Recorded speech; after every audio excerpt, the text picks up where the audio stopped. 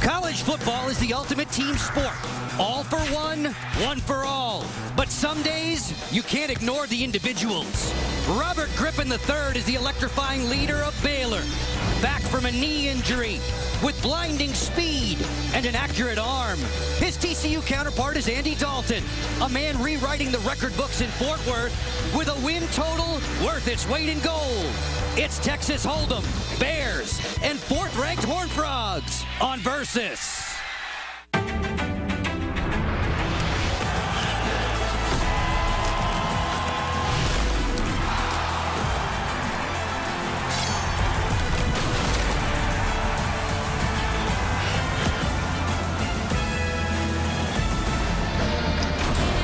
With temperatures in the 90s, Horned Frog fans are ready for a party. Go Frogs, man, let's go, Frogs! Woo! Woo! Big 12 Baylor bounces into Amon G. Carter Stadium to tangle with number 4 TCU. It's college football on Versus, presented by Windows 7.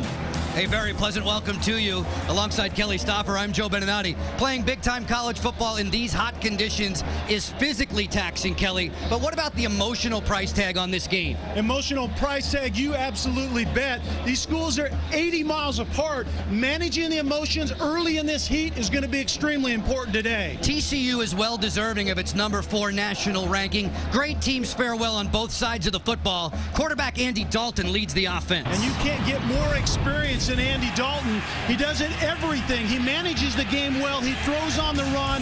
He makes plays in the passing game. But with his feet outside the pocket is extremely important. But do not lose sight of the fact it's about defense here at TCU. Wayne Daniels, production, getting sacks. Tank Carter from that level number 2, sideline to sideline. And then the mastermind is still this guy right here. You can see the result. Gary Patterson's great defense. They're on track to have a very good defense this year. So that means the Baylor Bears have to fight fire with fire. Offensive spark plugs, Robert Griffin III, Kendall Wright, they must light up. If you're looking for a spark plug, Griffin is your man. Very dynamic, a big arm, once again, outside the pocket. If you get pressure, you got to get him to the ground or he's going to make you look silly. But at the end of the day, he has other playmakers. Wright is the guy out in space that will make people miss, and he can take it to the house. Oh, he's some kind of dangerous. Defensively, the Bears will hit hard and swarm to the football. Forcing turnovers would be great, but the challenge of corralling Jeremy Curley is no easy task. Kickoff straight ahead on Versus.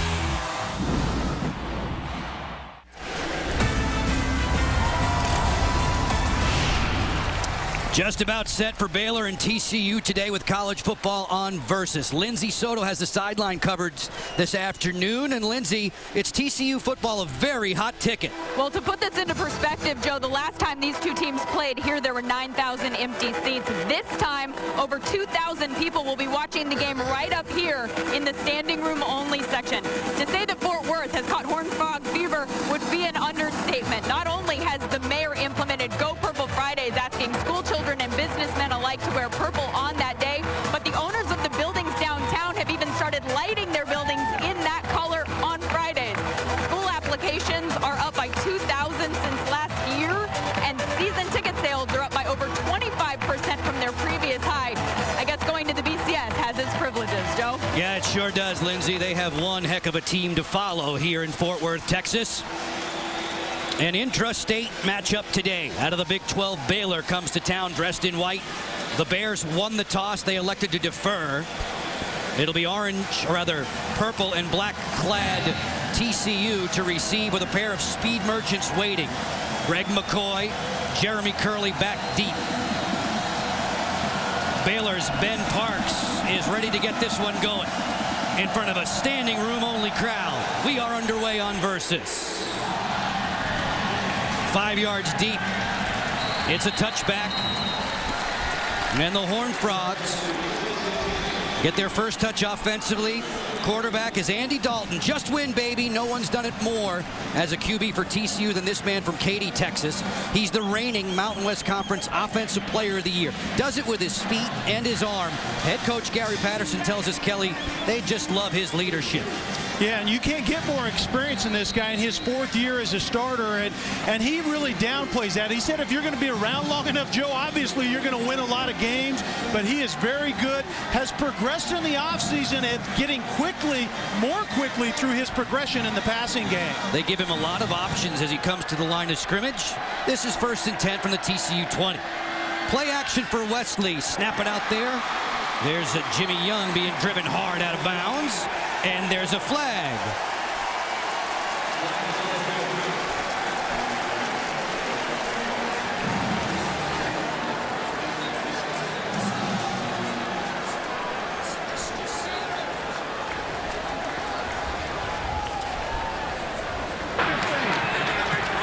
Personal foul. Face mask. Number 7, defense. 15-yard penalty from the end of the run. Automatic first down. Antonio Johnson is that outside linebacker that is one of their speed guys, but you can see right there at the end of the play, I didn't actually see a face mask on that play. A little light going in, but Antonio Johnson is that guy from the outside that makes a lot of plays with his speed. Empty backfield, 5 wide, and then motion back. It's Wesley on the play fake. Dalton. A carbon copy, pitch and catch to the outside. Tight end Evan Frosch making the catch. The eHarmony starting lineups. Horned Frog offensive line, loads of experience with 4 seniors. Jake Kirkpatrick at center, one of the finest in the land. Backs and receivers just wind them up and turn them loose. Youth is served at tailback with Ed Wesley. Jimmy Young is the deep threat. Couple of first down strikes for Andy Dalton. They move inside Baylor territory swiftly. First running touch for Ed Wesley, a guy who's averaging close to 8 yards a pop this year. Baylor defensively, speaking of pop, the front 4 will play with it. Phil Taylor is massive in the middle at 350 pounds. The linebackers aren't very big, but they all arrive at the ball quickly. Chris Francis is the play-calling controller. And the secondary boasts 3 seniors. Clifton Odom is in for an injured Antares Bryan today. Chance Casey is another guy with very good range, as well as Tim Atchison. 2nd and 7. Wesley hammers his way for first down yardage, dropped down at the 30. Byron Landor makes the tackle for Baylor. And Wesley is more of a pounder. He's actually the glider, kind of gasher type of guy. It's Tucker that they like to get the tough yards inside, but Wesley obviously can take it up in there as well. Sophomore from Irving, Texas. Horned Frogs are driving. Dalton changing the plays. Checking with his wideouts on 1st and 10. They run the option. Wesley on the pitch. Hit hard there. Good tackle by Antonio Johnson. The Bears ask him to do a lot from his linebacker position. It's a gain of 2.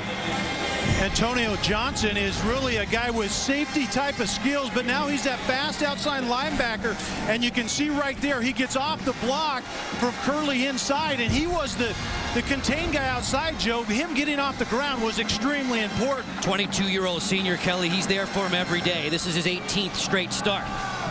2nd and long, let's call it 2nd and 8 for the Horned Frogs. Dalton in the gun. Looks over the middle on the post, wide open, touchdown! Jeremy Curley, a 28-yard strike.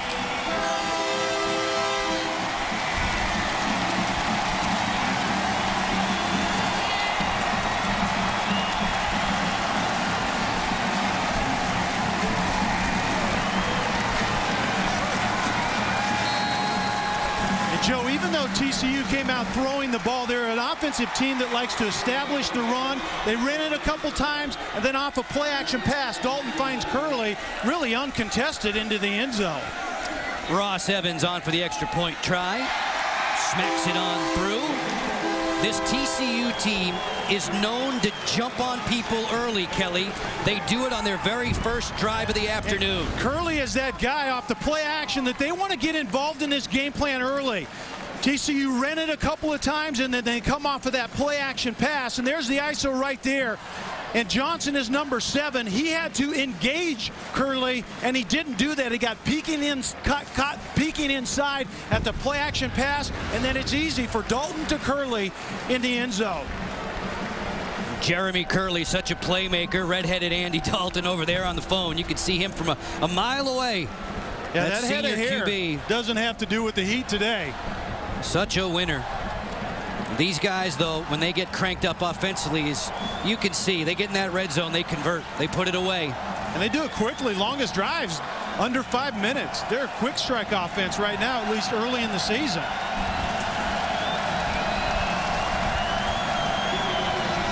Kevin Sharple's ready to hit it for TCU.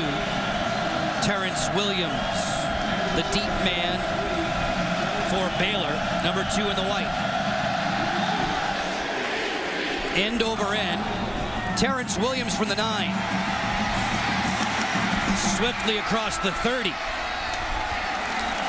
Where Baylor will begin offensively after a 24-yard return.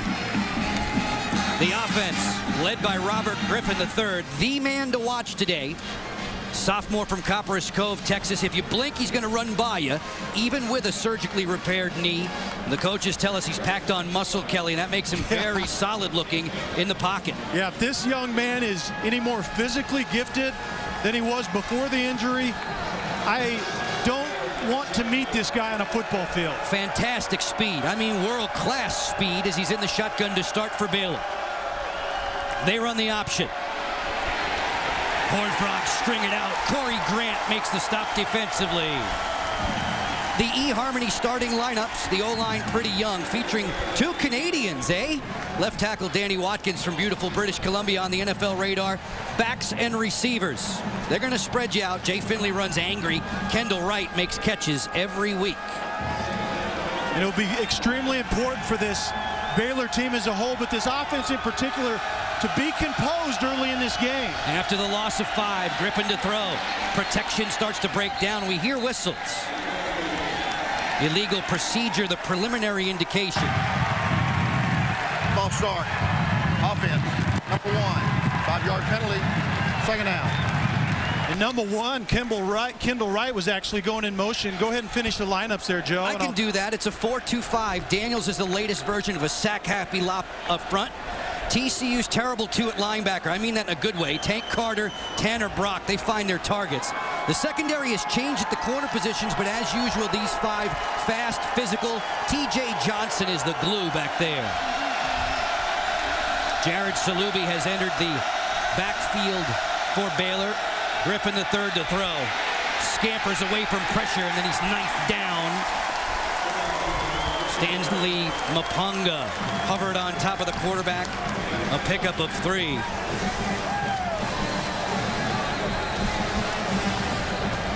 Coach Art Briles does the play calling, the head coach, and he really does it without a play sheet, which is somewhat unique.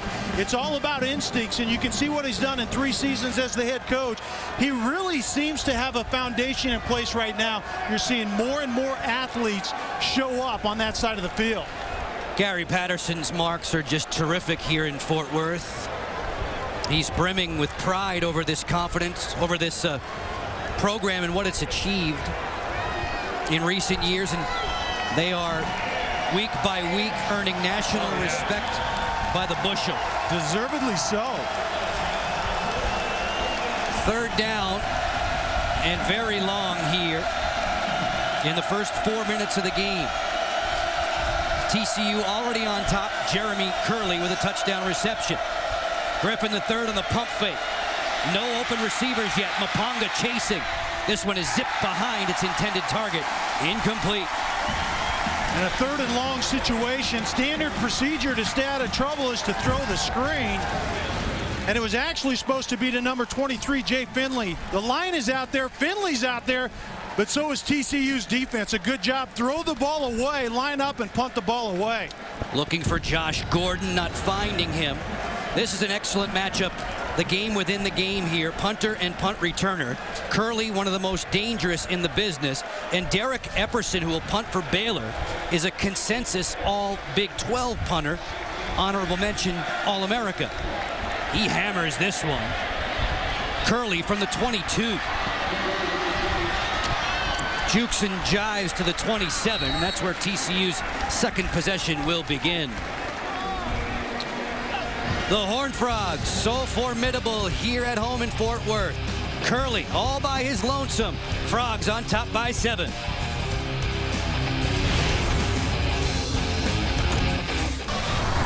Cruising down University Drive here in Fort Worth, Texas. Plenty of purple on display. And I think I have to take 35 West to the airport tomorrow, but I'm not sure. I'm not going to worry about that. Big crowd inside of Amon G. Carter Stadium. It's College Football on Versus, presented by Windows 7, with a 4th-ranked Horned Frogs on top of in-state rival Baylor by 7.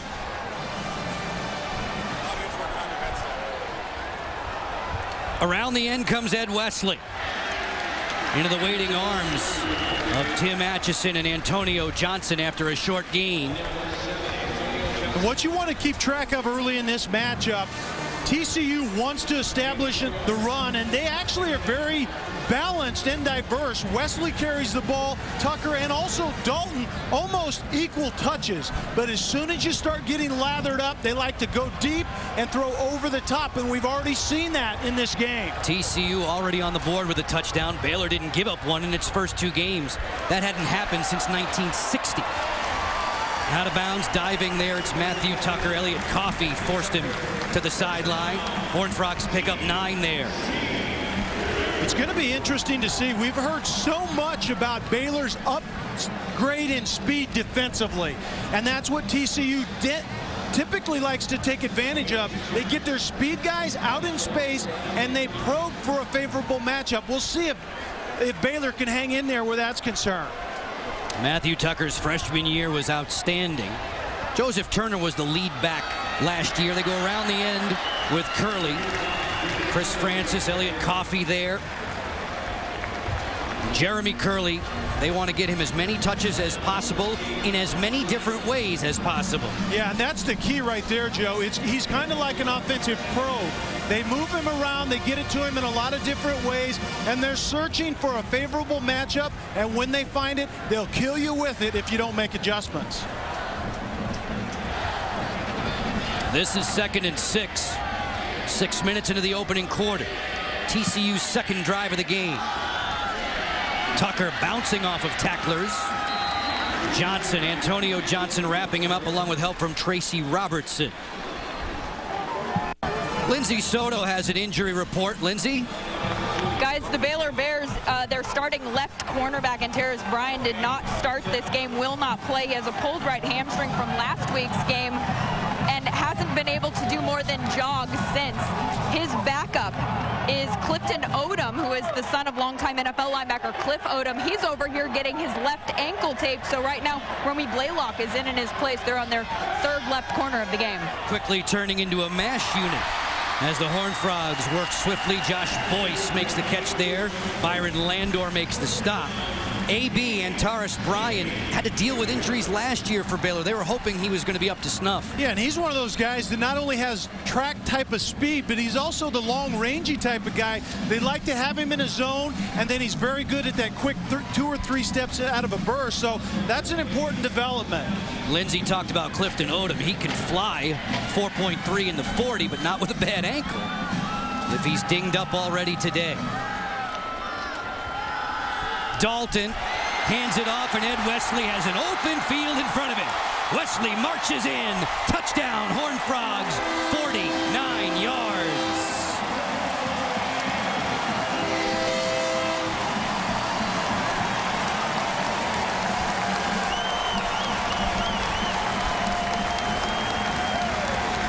Well, Joe, if Baylor's going to load the box, you better make a tackle, because there's nobody in the secondary when Wesley gets into it.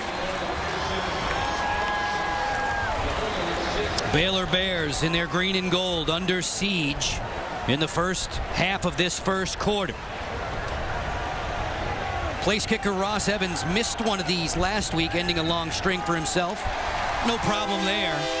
Horned Frogs on top 14-zip here in Fort Worth. Ed Wesley, he's the glider in the backfield.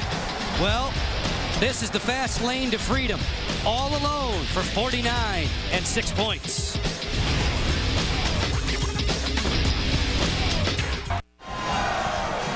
Sold out and standing room only. Amon G. Carter Stadium in Fort Worth. They're seeing a good show if they're rooting for the Horned Frogs.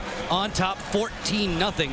Ed Wesley, the latest to strike. And Kelly, over the first 2 possessions, they've been letter perfect. Oh, they have. And when TCU can establish the run and then play action pass over the top of it, they're extremely difficult to defend. Kevin Sharple's ready to kick off for TCU. Mikhail Baker. Ahmad Dixon back deep. That's Baker, 5 in the white. Both of these teams into this clash with 2-0 marks. A sidewinder. Booted a bit there by Baker. He recovers and gets chopped down at the 26. A return of 21 yards as we revisit the TCU score. And what we need to look at is Baylor wants to get up to the line of scrimmage, but Byron Landor isn't going to recognize the motion guy does not have the football. You have to have better reading and diagnosing. He's the last defender back there. When he misreads this, there's nothing left in the way of Ed Wesley. A simple strike for TCU and a 14-zip advantage.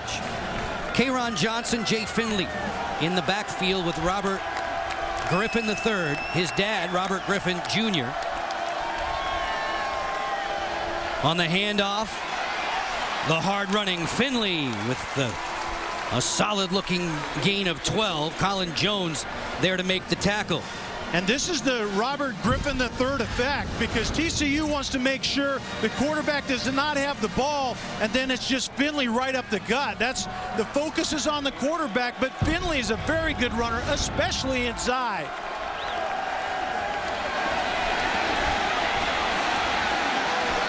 Griffin bolting out, ridden out of bounds, and he just glides his way for another 11. Colin Jones getting a starting assignment today with Tyler Luttrell injured, a hamstring injury keeping him on the sideline.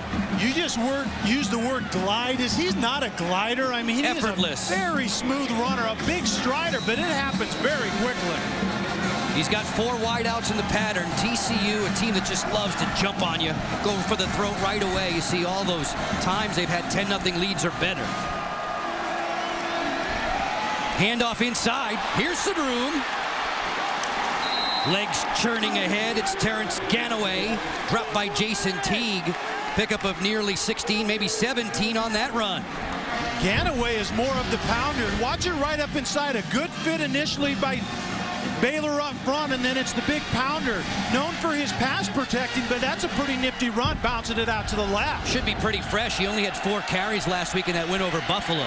On the ground for Salubi. He's knifed to the turf. Tanner Brock was in there from his linebacking spot and will be all day, along with Tank Carter, his cohort in crime.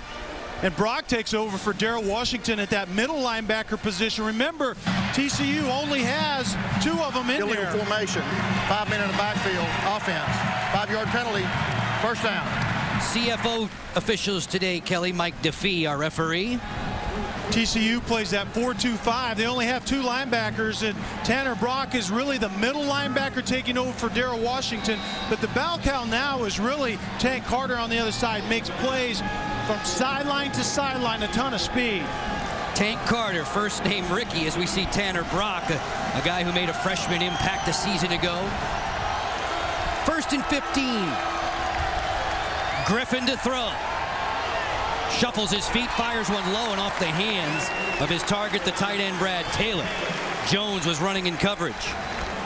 That coverage for TCU has been very, very sound thus far. Not a lot downfield, not a lot of separation, and TCU does a nice job. The 4-2-5, so essentially, Joe, they have 5 defensive back, 3 safeties. They're almost always in their nickel defense. 2nd down and a bunch. Changing the play. Robert Griffin getting coordinated on this 2nd and 15. TCU showing blitz. Griffin over the middle on a crossing route, and that was behind his target there. Flashing open Kendall Wright. College football on Versus today, presented by Windows 7. Along with Kelly Stoffer and Lindsay Soto, I'm Joe Beninati. So glad you've tuned in for us. Just the third meeting between Baylor and TCU since the Southwest Conference disbanded back in '95. Griffin trying to diagnose this 3rd and 15. Throws quickly into the flat. K'Ron Johnson was dropped by Tanner Brock. A pickup of 7. This is kind of a tweener distance. That might have been a maintenance. Actually, it looks like they are going to go for the field goal. But Aaron Jones has a big leg. But normally, if you don't have a big leg, you would typically maybe go for it right here on 4th down. It's a stifling day, Kelly. Temperatures in the mid-90s. What subtle wind there is will be at the back of the place kicker here. Aaron Jones, good from 30 and 48 last week.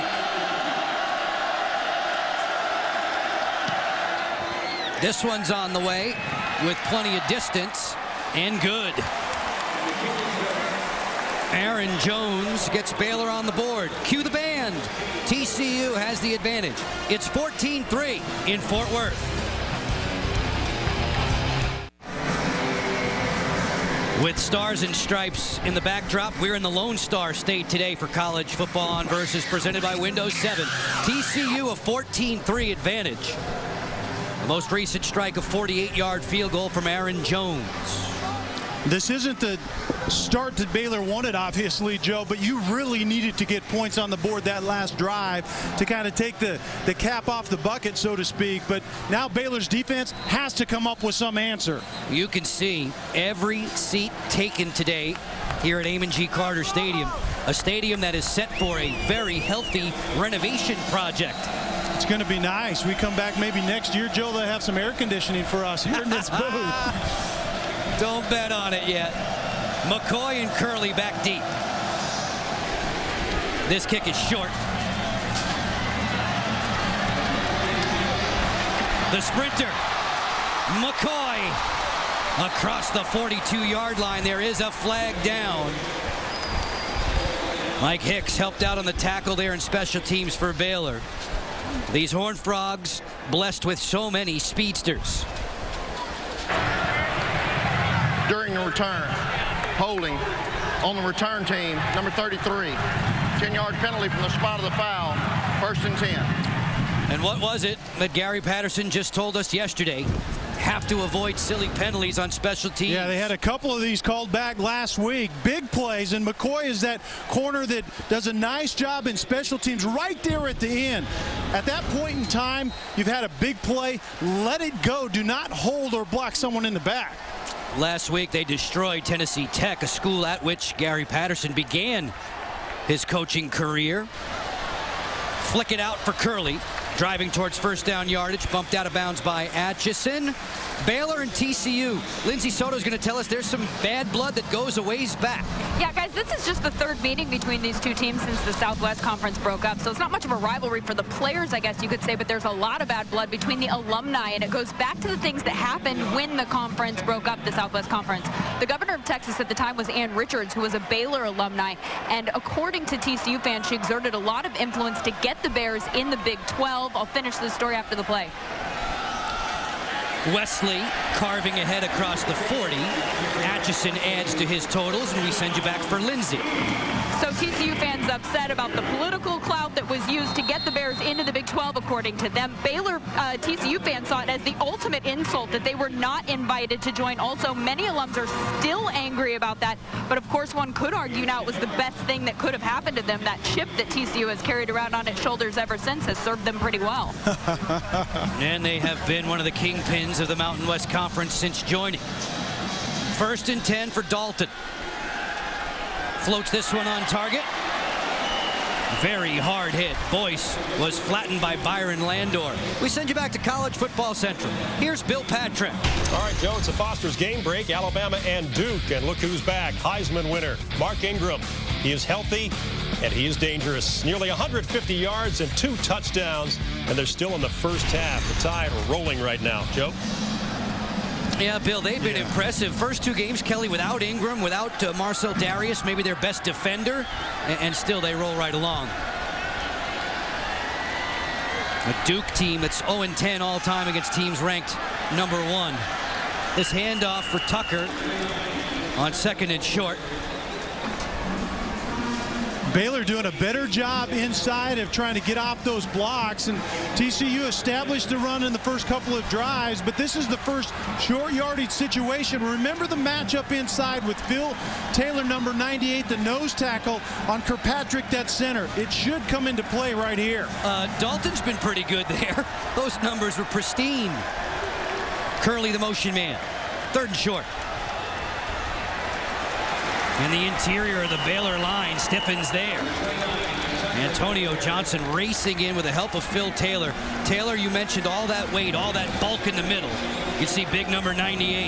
Yeah, 98 lost 25 pounds. He's in much better shape. Remember, he transferred from Penn State, had to sit out a year, played last year for the first time, and just quite frankly didn't ever arrive at his sea legs. Big down right here for Baylor. Taylor is telling everybody he wants to redeem himself from last year. Gary Patterson's club going to go for it on 4th and short. 4th and 1. On the end around, dangerous. Curley with plenty of wiggle. All the way to the Baylor 31. Coaches were telling us if Jeremy Curley gets off to a good start, he's dangerous. That's a 16-yard run. He's already put 6 points on the board. And you target guys like this early in the game if it's a guy that needs to get off to a quick start. I think, Joe, Curley might be off to a quick start. Yeah, you could say that. Jared Anderson was saying just that yesterday. We get him into it early, you can expect big things. 1st and 10, TCU moving it again. Dalton, pitch and catch. Breaking loose on his way to the house is Young, and he's just cut down. Atchison got over at the last instant after a pickup of 29. Chance Casey missing the tackle, and right now Baylor is playing off coverage, meaning they're a little bit soft. If you're fast in the secondary, I think you're going to have to challenge these wide receivers for TCU, and certainly Casey has to come up and make that play. Young only had 1 catch last week. Hasn't had very many balls thrown to him in the first few weeks of the season, but he's been on target with Andy Dalton so far today. 1st and goal. Tucker pinballs around at the goal line, and he's stopped short. Matthew Tucker had a 3-yard run and a 1-yard touchdown run last week. It's an interesting situation. Remember, Joseph Turner was the running back from last year, and Tucker is one of the 2 guys coming back, Tucker and Wesley, but Joseph was that dependable short yardage runner. You could count on him getting those yards. Tucker is a downhill guy, but they need to find that guy in this offense that can pick up yards like this. Shivers and Tucker in the eye. This is Tucker crashing to the goal line. Touchdown! Matthew Tucker. He won't say very much, but folks on his team are looking up to him more and more. Another 1-yard plunge makes those in purple happy. And Tucker does a nice job of really kind of just sliding outside, missing the penetration inside, and then he's the downhill type of guy that has to become TCU's drive finisher. Evans lining up for the extra point try, and there are whistles. I think a review's coming. Previous play is under further review. Line judge on the near side of the field, Kelly, went arms up, touchdown right away. Yeah, and I think he has the best view of this whole thing, but it's going to be under review. But Tucker's that guy. Last year was kind of a, not necessarily a 3-man rotation, but Joseph Turner was the veteran, the dependable guy, but he was also the short yardage drive finisher type of guy. We can see right here, if Tucker penetrates right at the end, it looked like it to me.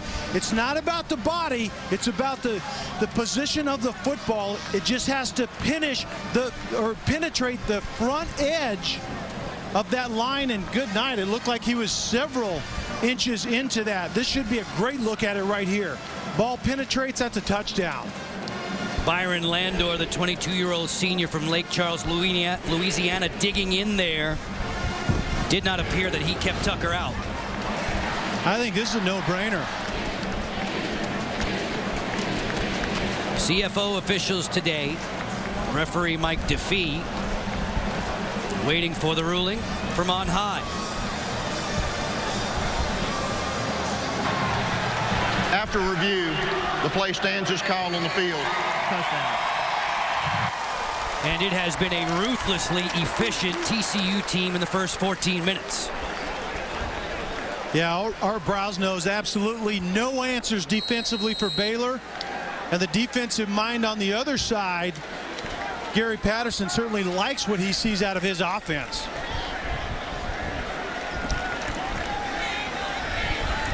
Ross Evans' extra point try is right down the middle.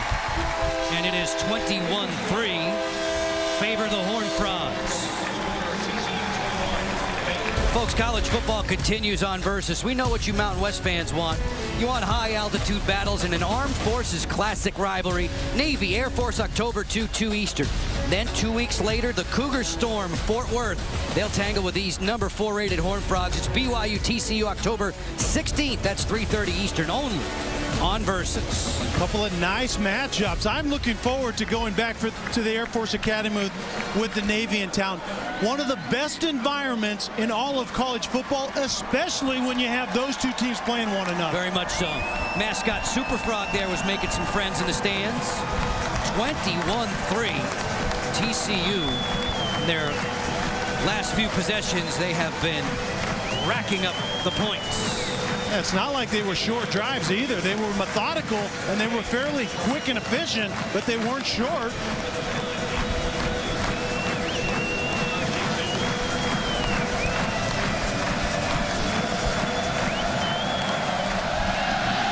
Terrence Williams prepared for this one from the 7. Racing his way towards the sideline and punched out of bounds there. TCU on top, and Coach Gary Patterson explains his team's pyramid progression. Pyramid is just like climbing a mountain. The closer you get to the top, the air is thinner. It's harder. I mean, it's one of those situations where it's steeper. You have a chance. There's more chance of failure.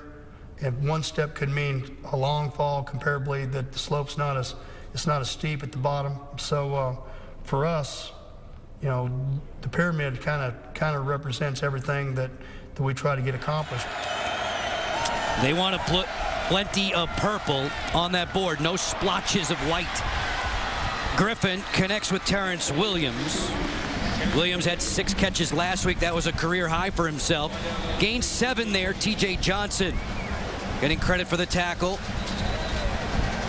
And Baylor going up-tempo, kind of a change of pace and getting right to the line and trying to get their offensive fluids going a little bit. Last minute of the opening quarter. 2nd and 3.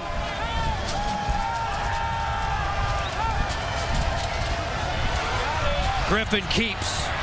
Darts outside, breaks 2 tackles, and gets flung to the surface by Colin Jones. And that was a true, excuse me, Joe, that was a true quarterback read. And TJ Johnson, one of those safeties we talked about, number 3, has to come up in support, kind of drive down that alley to get the quarterback. But he underestimated the speed of Griffin on that play.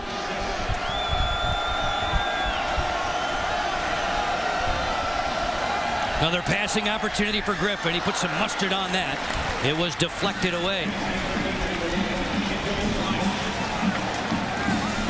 They want Griffin's completion percentage over 60. Not exactly where they want it just yet. His career numbers, though. First ever 1,000-yard QB rushing at Baylor. And he certainly brings that to the offense with his feet. But you're right, Joe. He has to be more efficient in the passing games. Get more quickly through your progression, find the right guy, and then throw an accurate pass in the end.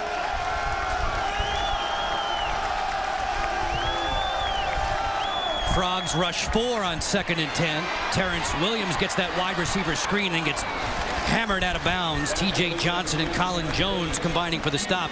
It's a pickup of 12. That's a play Baylor likes, and they like to fake it and then run a go off of it. You're right. It's really kind of the smoke screen. You have a wide receiver blocking out front right there, throwing at the knees, and then it's the receiver taking it up the field as fast as he can in Williams. But, Joe, you're exactly right. Look forward somewhere down the road for that receiver that's blocking to actually go down the sideline and try to get a home run over the top. In-state rivals, Baylor and TCU. The 4th-ranked Horned Frogs ultra effective. A 21-3 leader here in Fort Worth. They came out of the tunnel with plenty of fire.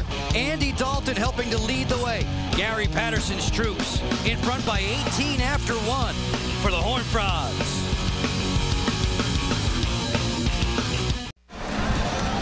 TCU very much looking the part of number 4 in the land. A 21-3 lead over Art Briles and his Baylor Bears. And Briles is a guy, Kelly, along with Robert Griffin III, trying to bring Baylor back, making them rise up. Yeah, and 2009 was to be that breakthrough year, but obviously that went downhill quickly in the 3rd game when Griffin III had to go out because of that ACL. But I think their talent level is up. We'll see if they can get it done in 2010. K'Ron Johnson in motion. Jay Finley is with Griffin in the backfield out of the gun. Finley runs hard with passion. They say he runs angry. Didn't get much there, maybe 2. Colin Jones stopped him among a host of tacklers. And I think it's Griffin that is really going to have to get it done, not only today, but this entire year for Baylor. He has to play at an extremely high level. They need more out of Robert Griffin III in the passing game, and we haven't seen it yet today, Joe. Scored a lot of points last week, they did. And Robert Griffin was giving the salute signal. His dad, Robert Jr., served in Iraq. In fact, there was one Robert Griffin III birthday where his dad was deployed on the very same day.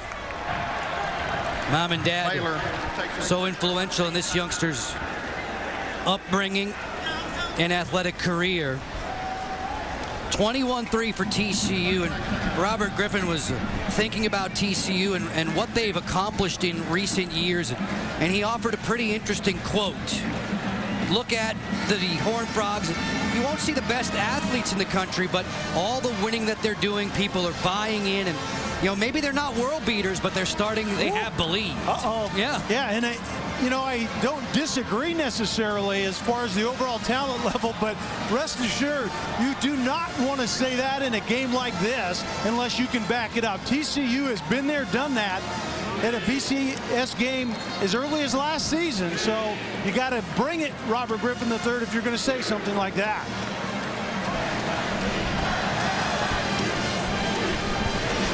I don't think Gary Patterson really appreciated that. When we talked to him yesterday, you could see that he was wanting his guys to be ready for this emotional game today. And they have been with 21 points on the board. 2nd and 12.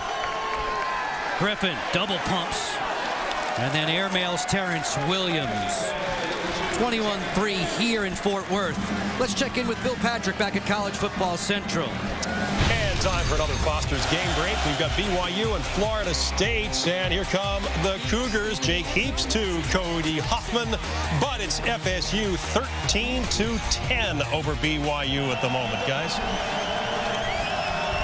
Bill, you mentioned Heaps and Hoffman, 2 guys who are going to be on the radar screen in the Mountain West for a long time to come in Provo. 3rd down and 12.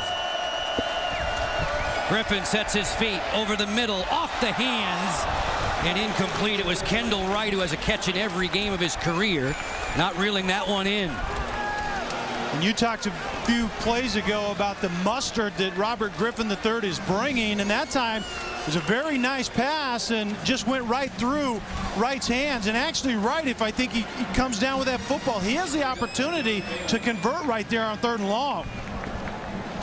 Griffin just 3 for 9 in the first couple of quarters. Derek Epperson ready to hit it. Had a long of 60 last week. Dangerous Jeremy Curley waiting to get his mitts on. This one's off the side of the foot. Curley covers it up at the 9. There is a flag down. 33 yards on the punt. And we'll wait for the zebra stripes to confirm.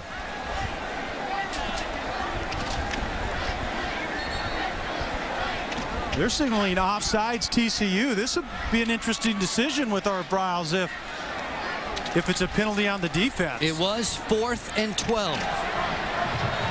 Offsides on the kicking team, number 96. That penalty's declined. It'll be 1st and 10, TCU. Joe, the thing I was interested with is Aaron Jones has a big leg. Maybe that gets you into field goal range. 21-3 for TCU. Back for more in this opening half with college football on Versus.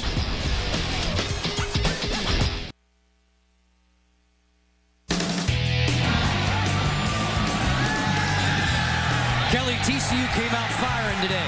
Yeah, on all cylinders. You'd expect that from an experienced team, and you had Wesley running the football and then going over the top. Dalton to Curley, we saw the play before, and that's what you see, a diverse offense with many weapons that Dalton can go to. 1st and 10 for TCU, averaging 10 yards a pop. Dalton running effectively. Scampers out across the 20 to the 23. Give him close to 14 there. Number 14 runs better than it looks, doesn't he? He doesn't look exactly comfortable, but he's very efficient. And remember, this running game from TCU really is three-pronged. Dalton can carry the ball, had 20 carries coming into this game, but then you have Tucker, and then you have Wesley. A lot of guys can carry the football effectively for the Horned Frogs. Dalton was kidding around with the local media. They were trying to compare him and Robert Griffin III running the football. As Dalton holds again, keeping this one close to the 27. 4 yards on the gain. Byron Landor ushered him out. But Dalton had a good-natured chuckle. He said, I'm probably not going to win any races against Robert anytime soon. You know, but what's interesting, Joe, it gives TCU the ability to keep expanding offensively. It was Wesley inside early off that quarterback read option. It is an option. The quarterback can keep it, and now Dalton is seeing that and expanding to the outside with that option run. Sends 3 wideouts to the wide side of the formation. Here's that quick screen inside. Jeremy Curley, they have made a mission to get him the ball in this first half. At least a half a dozen touches. Yeah. And those are design touches, and it's kind of a target type of guy Curley is. How can we get him the ball? And it's almost he has his own special list on the play sheet. This is when we want to get number 85 Curley the football. How often and how early do we need to get it done? Dalton hasn't had a pass hit the turf yet. Logan Brock, reserve tight end in short motion. Dalton's 10 for 10. Antoine Hicks, who didn't play last week, is pretty close to first down yardage. As we check in with Lindsay Soto for more. Joe, you would be pretty hard-pressed to find a more popular person in Fort Worth these days than Andy Dalton. Everyone you talk to raves about this guy. The guys on the team look up to him. The fans love him. He was the last guy on the field on fan day, signed every autograph, took every picture.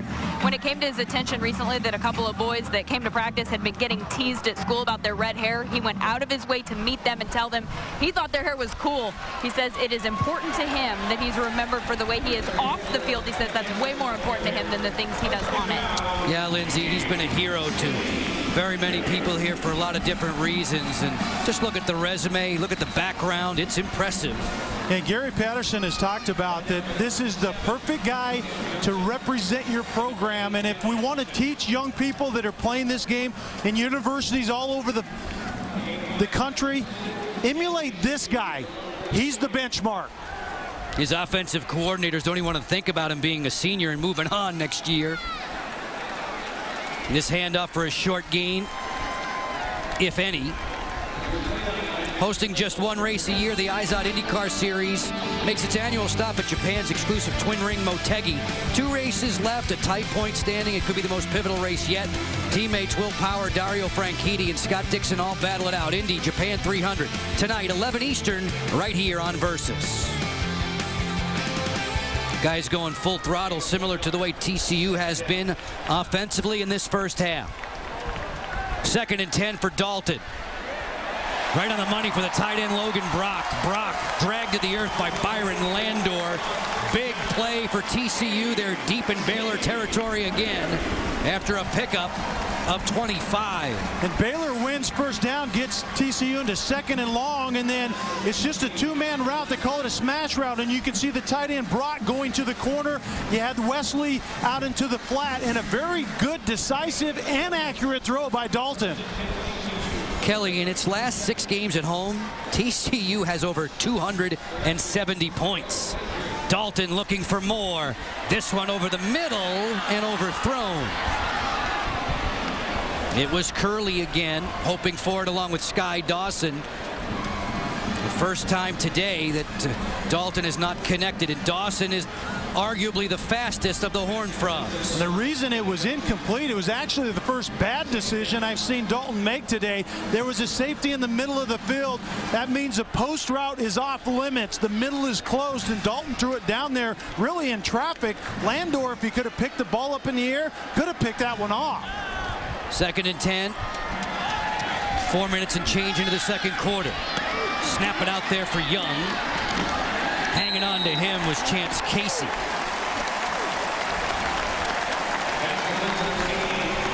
Move the chains for TCU after the gain of 11. I mean, this is a chain-moving machine with Dalton at the control, and right now Baylor doesn't have any answers. They're doing it running. They're doing it in the short passing game.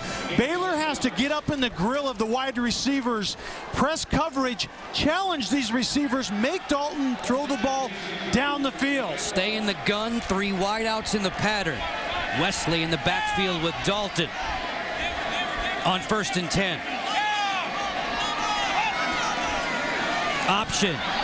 Wesley takes the pitch, turns the corner on the stutter step, and Chris Francis angles him out of bounds. 7 more yards.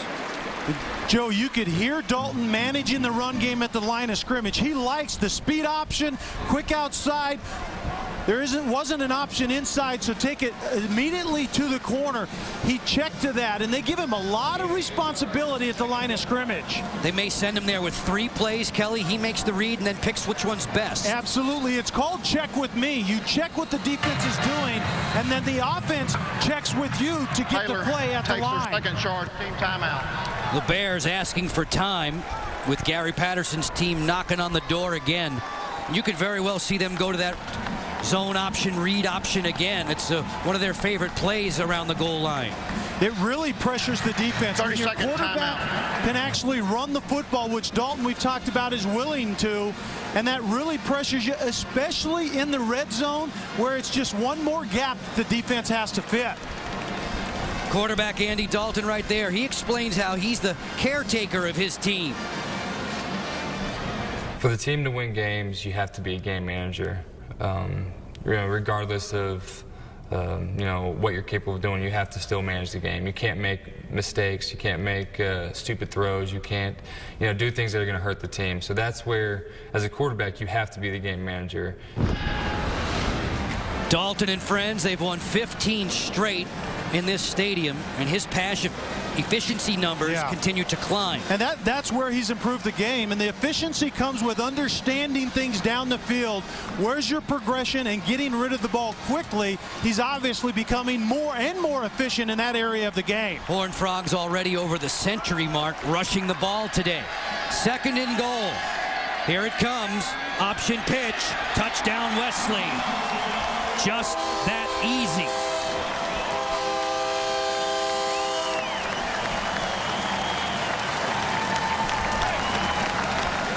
I told you they'd come right back with that same looking play. That was the exact play. It didn't just look like it. It was the same play.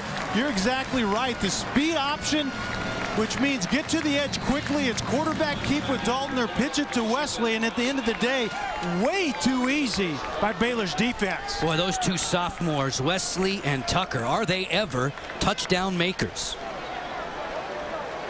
Evans for the extra point try, and it comes right into your living room.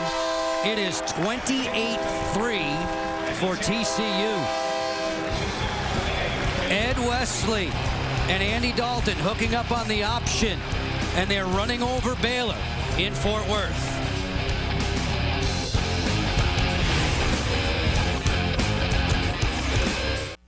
I'm Bill Patrick. Coming up on the Geico Halftime Show, I'm joined once again by Roland Williams and Glenn Parker. We will analyze all the action from the first half in Fort Worth. Then Glenn and Roe will go head-to-head once again as they debate some of today's big, juicy topics. Joe?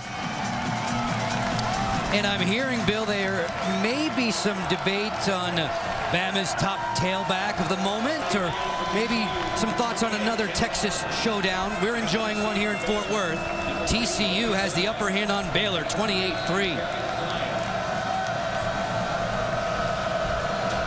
Terrence Williams back deep.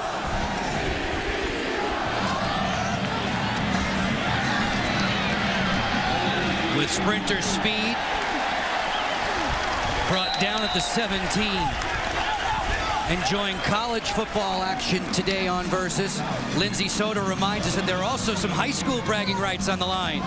Yeah, bragging rights obviously at stake in this one. A lot of the guys on both of the teams know one another. In fact, 5 of them went to the same high school, including Robert Griffin III, the Baylor quarterback, and Tanner Brock, who is the sophomore linebacker at TCU, the guy whose job it is to try and take his head off today. They played together at the same time at Copper's Cove. Brock's dad, Reb, is the defensive coordinator, and actually Robert is a huge part of the reason that Tanner plays linebacker. He was a quarterback and linebacker in junior high, but he gave up quarterbacking when he got to high school because, as he says, Robert's such a great athlete. Linebacker was the way to go.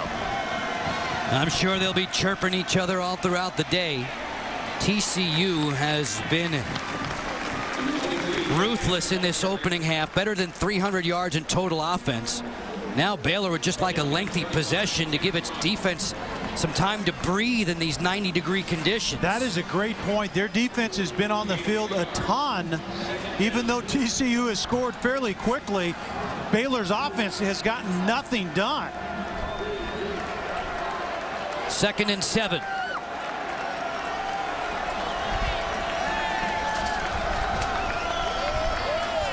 Robert Griffin III staying on the ground here. Ooh, that was a hard hit delivered to Jay Finley. Tank Carter put the wallop on him, a second-year starter at linebacker. Joe, this was Baylor's game plan to come in here, is maintain drives. Keep Dalton and that experienced TCU offense on the sideline, maintain drives, and methodically go down the field and end up getting points. Briles and Griffin, you mentioned it earlier. 2 of those guys pretty much attached to the hip. Griffin III was headed for Houston with Briles and decided to come to Baylor. Finley doesn't get much here. There's a flag down. Colin Jones interrupting the play.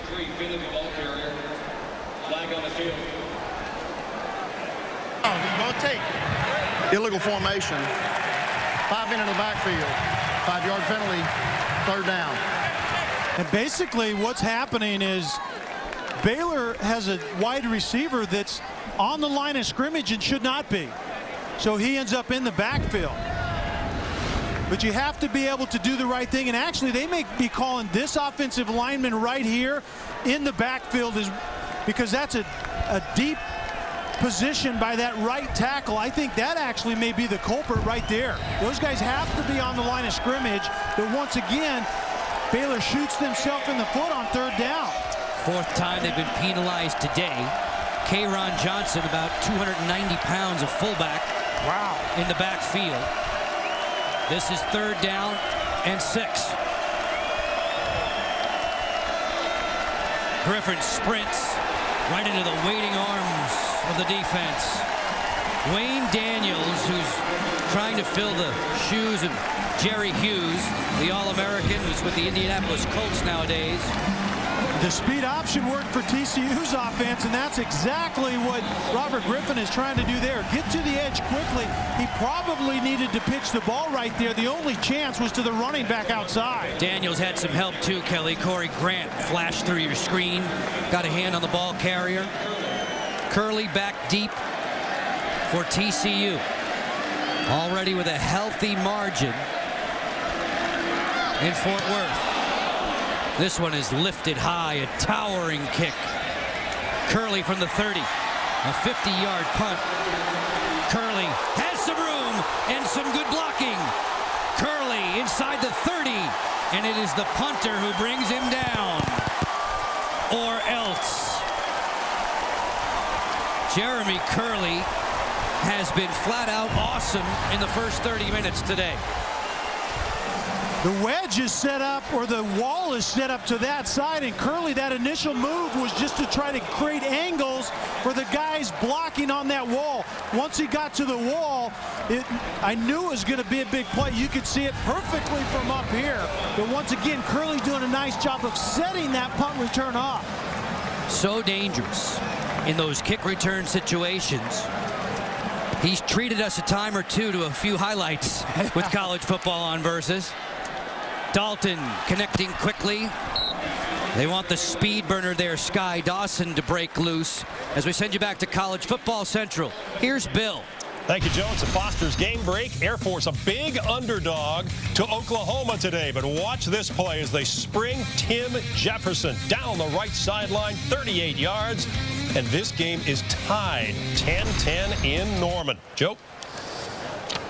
Way to go, Falcons. Wow. Sooners have won 32 straight in Norman, Kelly. They're playing today. Jared 2, Asher Clark. Both of them were nicked a bit in the game that we had against BYU last week. Well, those Falcons will come back, and they play hard. Joe, you're exactly right. That offense in particular was revved up last week. It'll be interesting to see if they can finish. When you play a team like the Sooners in Norman, you have to be able to finish. We'll see if the Falcons can do that. Oklahoma, a team that destroyed Florida State last week.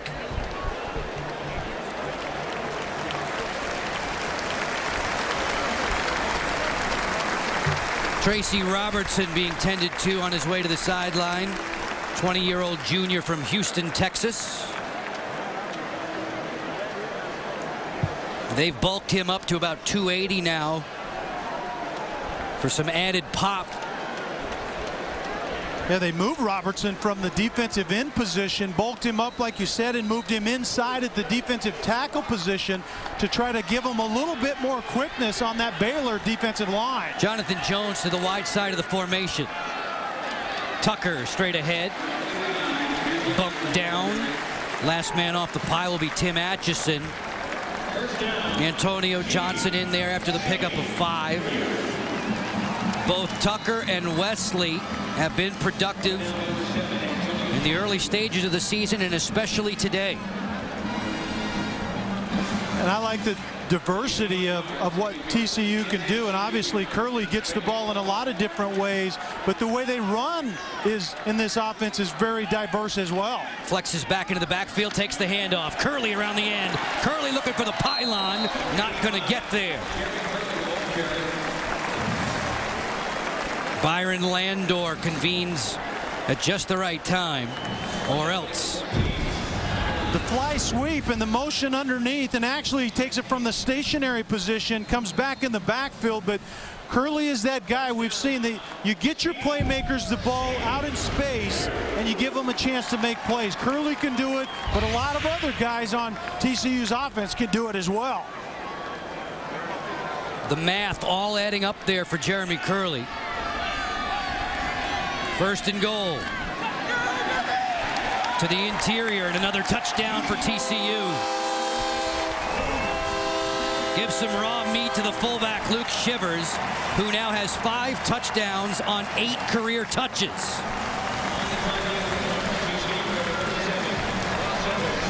Right now, it doesn't really matter who TCU gives it to, Joe. It ends up in the end zone one way or the other.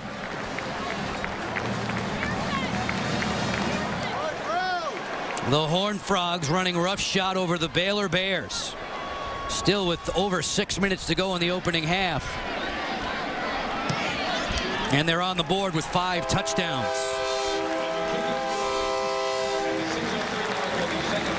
TCU can do the quick strike thing, and they can also bloody your nose on the goal line. Fullback Shivers, touchdown Frogs. Easy so far in Fort Worth.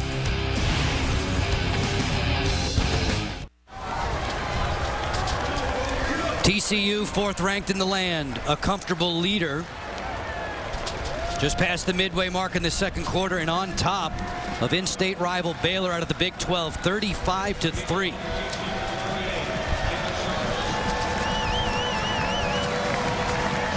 Gary Patterson's been very pleased with his kickoff man Sharples getting the ball deep into the end zone, saving some wear and tear on his special teams guys. Think about all those collisions he prevents if there's no return.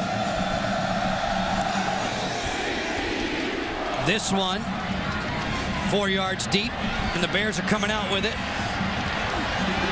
Quick moves to the outside on the hesitation. Tevin Reese, 28 yards on the return. TDs for TCU of all shapes and sizes. Well, Curley gets it on the pass, and then Wesley gets it in the run game, and there were a lot of different guys that cashed it in. There's Tucker. The ball changed hands, Joe, but the result was the same, and then they throw it to the big fullback, Shivers, who cashes it in as well. But very efficient, very effective in this first half. Griffin the third out of the shotgun. Finley bear hugged in the backfield, and they swarm him in black and purple. Alex Ebiloye, who was fantastic last week, set an NCAA record. He forced 3 fumbles in that game, that big win over Tennessee Tech. And Ebiloye is one of those safeties in this 4-2-5, and they have kind of the physicality of a linebacker, if you will, because they come up and support the run extremely aggressively. And year after year in that formation, they are required to do so. You're right. And do it well. Absolutely. 2nd and 11 as the Bears try to put something together here. They were whitewashed the last time they visited back in 07. 27-0. That was Andy Dalton's debut at the Division I level. Jason Teague making a tackle there. Brad Taylor, after off-season knee surgery to try and help him with some tendonitis woes, the tight end for the Bears. 3rd down and 9. Baylor working quickly.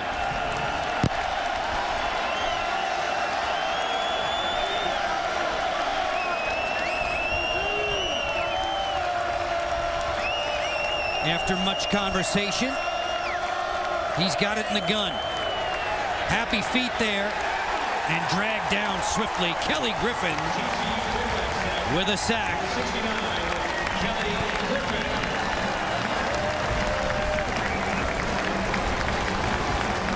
All fired up on his way back to the sideline. Coach Briles and the Bears, offensive possession-wise, it has not been good. Griffin is Kelly Griffin, number 69, is inside. The quick move, and actually circled the wrong guy, but number 69, Kelly Griffin, quick move from that nose tackle position. And those two guys, I think, are very underrated. And Griffin and his partner beside him in Grant, they're the anchors in the middle, but they're very active and quick off the ball. Coaches will tell you, Kelly, they've grown up a lot. They've really turned out to be leaders. Curley waiting for this one. A low liner that skips down. Curley from the 37. Not going to finagle his way away from that special teams tackle. There's a flag down. Ahmad Dixon will get credit for the tackle.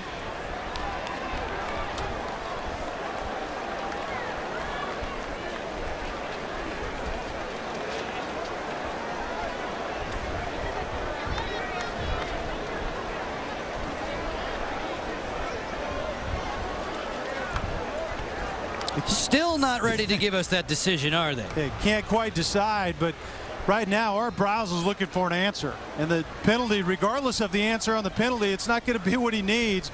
Go in the locker room, regroup, and try to get something going in the second half. Illegal block in the back on the return team. Number 1, 10-yard penalty, 1st down.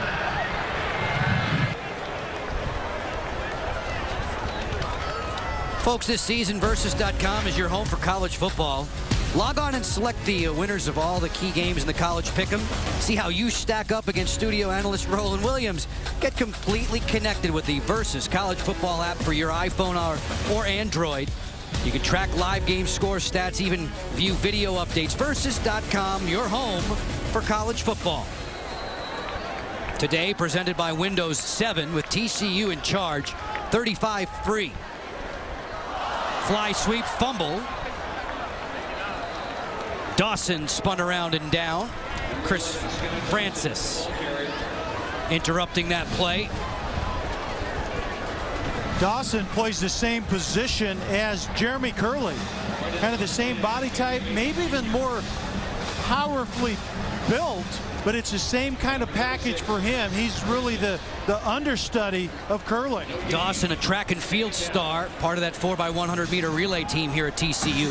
He only weighs about 160, but they say he can bench 340. Hello. Sounds about like you, Joe. Exactly. It's the short arms. Ed Wesley after a short gain. Geico halftime show coming up. We'll turn it over to Bill, Roland, and Glenn back at the studio. They'll break things down from our game here in Fort Worth. Plenty of highlights from around the country's top contests and a little healthy debate on some juicy topics. Stay put for that. 3rd and 5 for TCU. Dalton on the keep. And then hammered down after a pickup of 3. Baylor doing a better job inside on that quarterback keep. It was the quarterback read option once again. They shut down the guy outside, and Dalton tried to take it up inside, and a much better job of anchoring things inside at the point of attack. 290 pounds of punter out there. Anson Kelton. Wow. That's right. I said 290 pounds of punter. He outweighs his backup by 95 pounds. Patterson said he doesn't care what the guy weighs as long as he's effective at what he's supposed to be doing out there. This one turns over. Williams will let it drop. A little backspin English on it. Baylor will take possession from the 14 with flags down. Andy Dalton has definitely been the conductor of this TCU offense, as he is from week to week. And he's been very efficient. We've seen on the day. He's getting the ball out in the passing game. I really like the progress he's made throwing the football. Very decisive, very accurate, which comes from being decisive. Foul, unnecessary roughness. Return team, number 6. Half the distance to the goal. First down. Dalton, as he is wont to do, gets to that sideline, gets right on the phone, gets some things straightened out after his Horned Frogs were forced to punt for the first time today. They had been a perfect 5 for 5. Nearly 20 first downs in the first half. Wow. Yeah. I mean, Baylor hasn't had an answer, but Baylor isn't the first defense that hasn't had an answer. With this experienced offense and a lot of weapons and a veteran quarterback, that pretty much says it all. Griffin III out of the gun, has to throw it quickly. Makes the connection there right on time for Finley. Out across the 15. That's the one area that Baylor has gotten some plays in, is that quick screen game that you referred to a while back, Joe. We just haven't seen it a whole lot. 10-yard gain. Moves the chains late in this opening half. Another wide-out screen. Lanier Sampson this time. Dropped in the process. Greg McCoy and Colin Jones were ready for that one. This will be 2nd and 6 for Coach Briles. And the animated Gary Patterson, as always, instructing his defense. Griffin on a bullseye there for Josh Gordon. The ball's loose.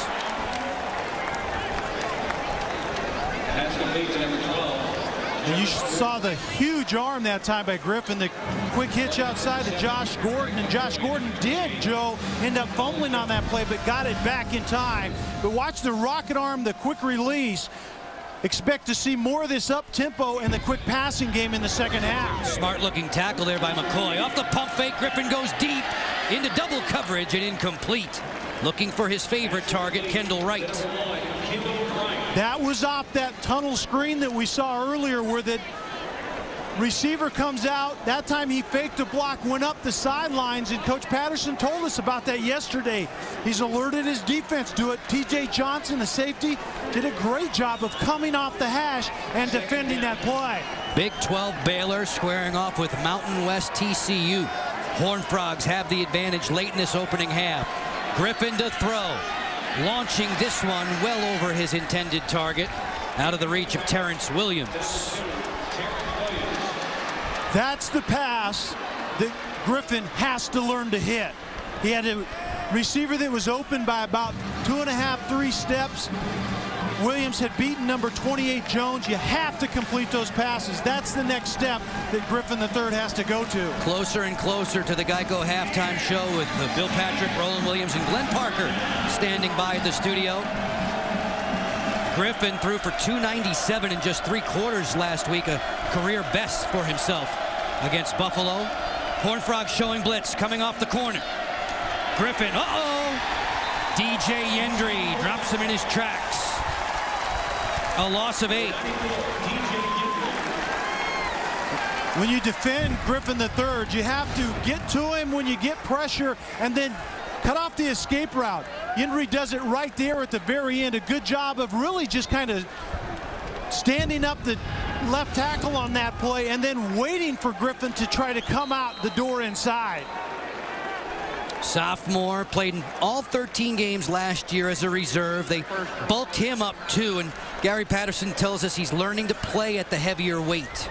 Yeah, and he's inside kind of at a defensive tackle position, can get outside at an in position as well. But once again, another very active defender for TCU. We have this from the promotions department. College football continuing on Versus.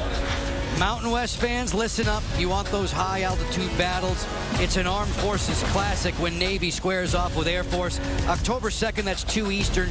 Then fast forward a couple weeks, and it's BYU in here to tangle with TCU. October 16th, 3:30 Eastern. That's always a good show on Versus.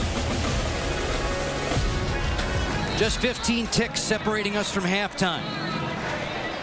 Jeremy Curley hoping perhaps for one more opportunity. You see what he's done today in a variety of ways. If I'm Epperson, I kick this ball out of bounds. Downfield, but out of bounds. Don't give 85 an opportunity. He's a Ray Guy finalist. He hangs this one up. Turns it over beautifully inside the 30. Curley from the 27 has room again. Curley just driven out of bounds. Prince Kent made the special teams tackle. Curley brought it back 30 more. And that's going to do it for the first 30 minutes today in Fort Worth. Art Briles bringing his Baylor Bears to town. And in this opening half, it has been the Jeremy Curley show. Oh, absolutely. Hey, if you have a playmaker, how can I get him the football down the field in that opening drive? Dalton to Curley. Hey, how about hand it to him and let him go around the edge? You can see he's very tough in space.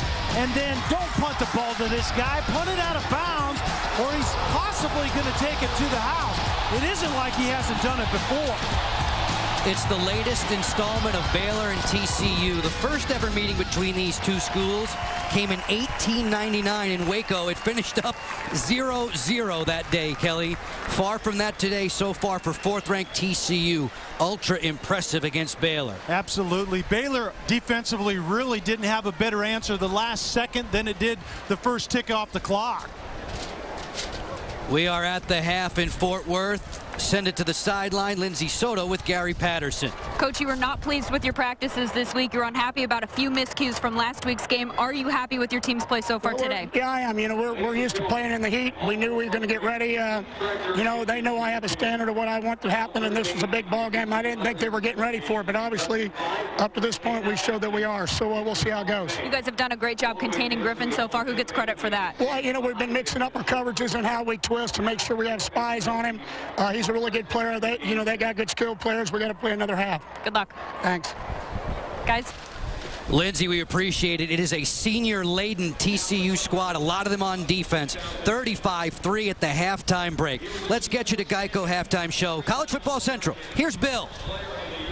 All right, Joe, thank you so much. And indeed, welcome to the Geico Halftime Show. TCU, a big lead over Baylor, 35-3. Bill Patrick, Roe Williams, and Glenn Parker here. Let's talk about the first half. 335 total yards for the Horned Frogs, and nearly half of those coming on the ground. I think you got to be impressed after watching the first half with the balance of offense passing and running the football. Jared Anderson, Justin Fuentes, they have two offensive coordinators for TCU, and I was impressed with the balance. It was really good. In particular, a guy named Ed Wesley, the running back, was outstanding. So I want to break down the play for you and show you the mechanics, the engine of why it works. You see the tight end out here. He does a good job of slamming, going in and out. But watch this one. The Baylor safety is caught up in all the trickeration in the backfield. He's looking at the wrong thing. Great job by Dalton and the team with the play-action fake. Sending him over to the opposite direction, then out the back door. It's a sprint. My goodness, Wesley, this man has a whole lot of speed. TCU has been impressive in the passing game, but to me, it's the balance that really makes them a great team right now. You know what I see is I see speed across the board. I see speed on special teams. I see speed on offense, speed on defense, and I see great coaching. I see a coaching staff in Gary Patterson that goes out every year and just recruits speed. He understands exactly what he's looking for, and he does a great job of coaching them up. This team, I've watched them for years. Every time I see them, I'm impressed with the speed, but it's the coaching. It's not just get fast guys out there. It's put them in the right place. All right, 35-3, all TCU at the moment. Let's get to some highlights, shall we? Number 12, Arkansas, taking on Georgia. Well, there's a special guy for Arkansas. His name is Ryan Big Dog Mallett. Look at him right now getting a gimme, 57 yards. Chris Gregg, busted coverage, man. Yeah, hey, it was a 3rd and 1 with a play-action pass. Got him looking, but he's not done. Ryan Mallett, this guy, he is the prototypical stand-up-and-throw guy. This is a screen pass with the fade out on the backside. They get that go route all the way out there to running wing, go 22 yards. They're up 24-10. Georgia head coach Mark Richt not happy at all. Taking time to get his team fired up. What happens? Javaris King, 10-yard touchdown pass from Aaron Murray. There's still some fight left in those dogs. Yeah, and I want you to pay attention to the clock. Just under 4 minutes. Was Sean Ely, 3-yard touchdown run. This ties it up at 24. Did I mention to you there's a great guy named Ryan Big Dog Mallett? Again, the big play, but also Greg Childs. Nice make-a-man miss, 40 yards, pay dirt. Hey, this is SEC football. No one's giving up. Georgia's got a chance. 4 seconds on the clock. We're going to get a Hail Mary out of Aaron Murray right here. He is going to throw it up and give his guys a chance to come down with it. Let's watch what happens. Denied. No go. Great game. Arkansas goes and wins it 31-24. The winning touchdown coming with 15 seconds left in regulation as Arkansas moves to 3-0. Georgia falls to 1-2. Mallett, 380 yards and 3 scores. Just Arkansas's second victory over Georgia since moving to the SEC in 1991. Alabama star running back Mark Ingram has returned to the gridiron. Find out how he's fared so far today and if he's still the leading candidate for the Heisman. Stay with us.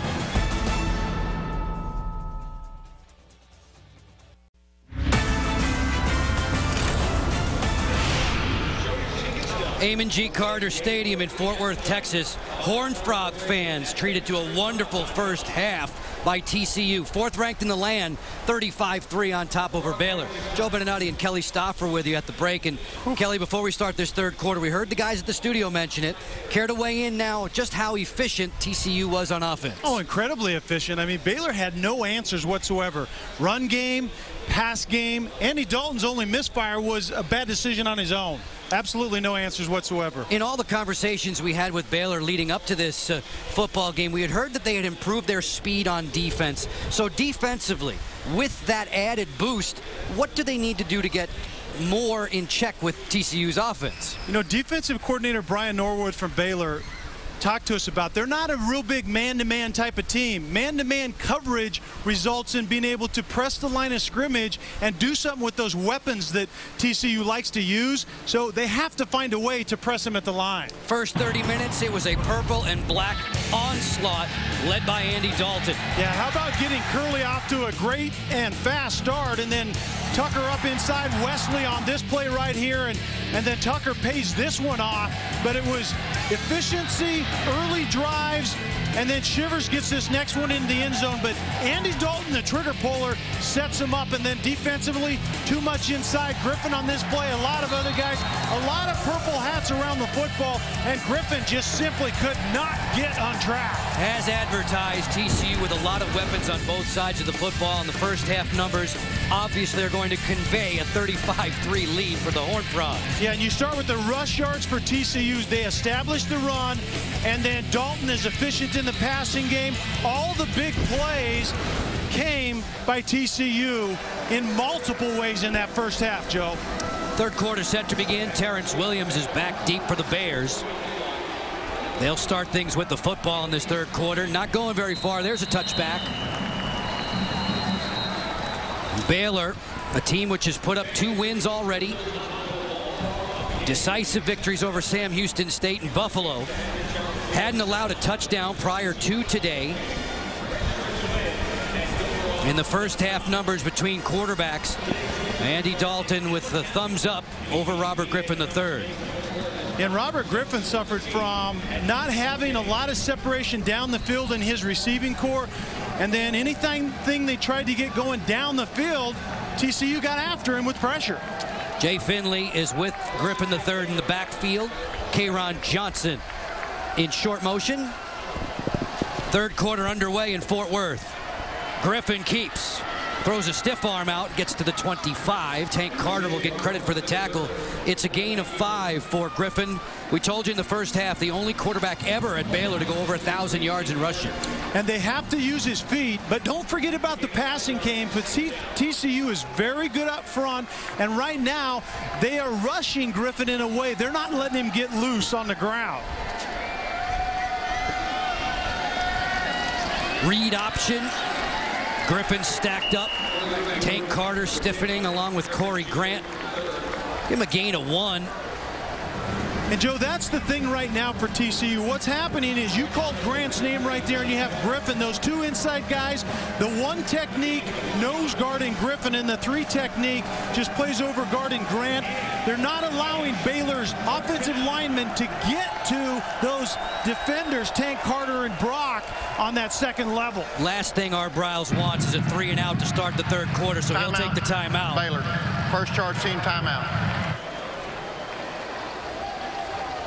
Folks, next Saturday on the Mountain, listen up, it's a huge triple header of Mountain West football. Noon Mountain Time, Air Force flies into Laramie. They'll square off with Wyoming. At 4, BYU playing host to Nevada. And then at 8, New Mexico and UNLV. It's a duel in the desert. All starts Saturday at noon, only on the Mountain in HD, where the West is won.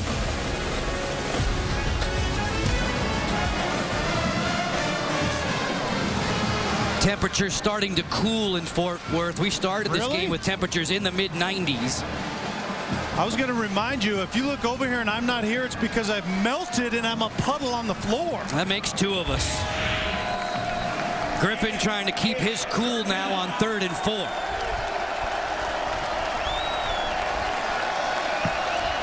And 3rd and 4 is a lot better than the 3rd and 10+ situations they face a lot of times in that first half. Empty backfield, 4 wide. Underneath, there's Kendall Wright, getting himself on the board for another catch. He's done it in now 27 straight. A pickup of 6. And Art Briles knows that you have to win on 1st and 2nd down and get in a 3rd and manageable situation. That's much easier when you're 3rd and 4 as opposed to 3rd and 10+.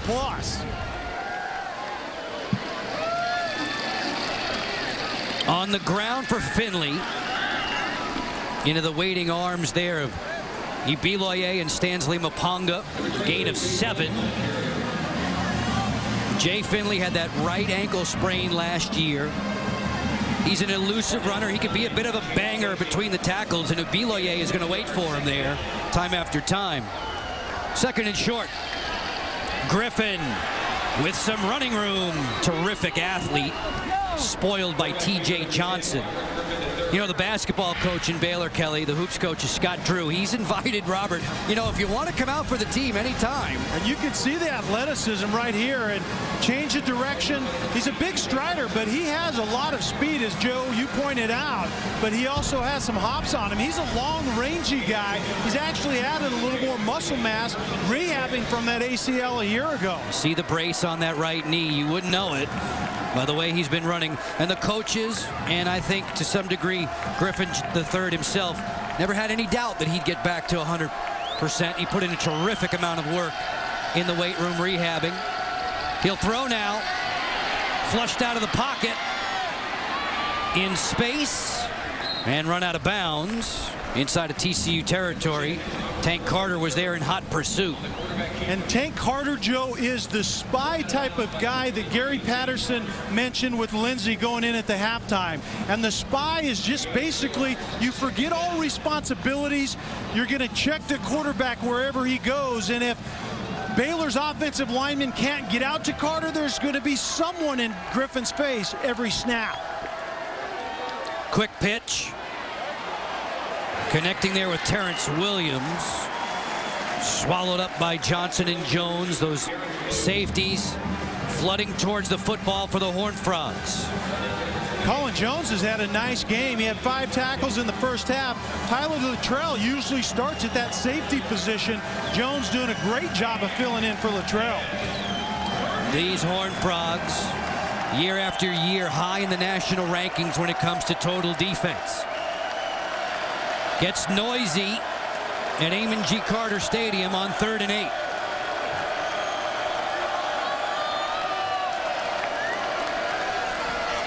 Quick pass for the tight end off the hip of Brad Taylor, incomplete. And that's the type of play that Griffin has to make, and the throw is a little bit behind Taylor. I would call that certainly as a quarterback a catchable ball. The fake and then the quick right down the seam before the linebacker can react. The tight end has to get his head around a little bit early, and tight end is kind of a misnomer in this offense. They detach the tight ends a lot, and they end up basically just being removed inside receivers. Taylor's another guy who was an option quarterback in high school. Epperson boots this one towards Curley. He waves fair catch and makes it just outside the 10-yard line for TCU after a 39-yard boot. 35-3. Those in purple very pleased in Fort Worth. In beautiful Fort Worth, Texas today, TCU, founded in 1873, and TCU actually used to be in Waco, but we'll get into that maybe a little bit later. On a beautiful campus that is ever improving. Gary Patterson points out to new recreation centers and academic centers and new dorms. He says that the football program's on the front porch, so to say, with all the improvements. But athletic department wide, they are picking up the pace. The quick throw and a heavy hit. Curley is hammered. Antonio Johnson all fired up. Antonio Johnson is that speed guy, used to be a safety from his outside linebacking position, and this is what, listen to this. That's what those outside defenders have to do against those inside space guys. Curley leading the charge. You have to get on them quickly. Johnson and Tim Atchison finally getting to sink their teeth into one of the Horned Frogs. TCU was devastating in the opening half. Ed Wesley was one of the reasons why. Shook loose from one tackler there, got it across the 15. Wesley over 100 yards for the 3rd time in his career. And Joe, we talked about what is Art Briles going to tell his team at halftime, down 35-3. You tell them to come out and play extremely hard. We have to have something to hang our hat on, and you see that out of the defense on those first 2 snaps. But regardless of how good 1st and 2nd down have been, this is the down that they have to win. Andy Dalton got the best of them in that first half. 3rd down and 5. Baylor rushes 3. Dalton puts it on the money out there for Josh Boyce, who had a couple of big catches last week. Romy Blaylock making the defensive play. Andy Dalton back in 07 made his collegiate debut against the Bears. 1-yard TD pass, and you're already seeing the same things. And then he hits Dickerson on the 14-yard pass. Very good, very efficient and accurate back there as well. TCU prevailing 27-zip. Baylor had won its last 3 visits to Fort Worth, and Andy Dalton all over the record books for this institution. Tucker lowering the shoulder, then dropped by Byron Landor. Back to College Football Central now to visit with Bill Patrick. Thank you, Joseph. Foster's game break. We've got Louisville and Oregon State doing battle. Jaquiz Rogers right up the gut, 13 yards. Touchdown, and the Beavers lead it 14-7 as we send you back to Fort Worth. William, the Cardinals have lost 9 straight on the road, and that's not an easy place to win. And William, I'm the only one that calls Joseph, by the way. Curley across midfield. Landor has a ton of tackles today. He made 6 of them last week. Curley gets 15 more yards. This is one of those huge all-purpose days for Jeremy Curley. Oh, yeah, and it's really nothing new, but when we talked to the offensive coaches yesterday, they talk about how if we can get this guy, Curley, off to a good start and get him in the game plan, let him have some touches, he creates energy not only for himself, but the offense as a whole. Running game, Wesley tracked by 3 and now 4 Baylor Bears. Landor was the first man there. Gary Mason Jr. was around the pack. You know, Kelly, I enjoyed the Geico halftime show. I always do, with Bill Rowland and Glenn. Rowland and Glenn got into a little debate there over the Alabama backfield, whether it's Trent Richardson or Mark Ingram's backfield to crow about. I liked it a lot, actually. 2nd and 8. You know, you'll get a chance to spend a time or two in the studio coming up soon. I'll hammer him. I'll hammer him, Roland. I'll hammer him. Oh, the gauntlet has been thrown down early. Dalton, after checking the play, puts it in the capable hands of Wesley, and he's got running room. And Wesley sprints to the corner. On the hesitation, he's driven out of bounds. A 34-yard gain. You know what this is like, Joe? Andy Dalton is playing a video game. He goes to the line of scrimmage, takes a look at the defense, checks his team into the perfect run, and then gashes the defense with Wesley. In this case, when you have a veteran quarterback that seems to have all the answers, it's tough sledding for the defense. Huge numbers. Yards per carry for Wesley are just amazing. Nicholas Jean-Baptiste makes the tackle there for the Bears. Baylor began this game with the knowledge that Antares Bryan would not be available, or at least not start at his cornerback spot. We've seen a little of Mikhail Baker in there, number 5 in the white now, off of Art Briles' bench. TCU moving closer and closer to what would be a 6th score.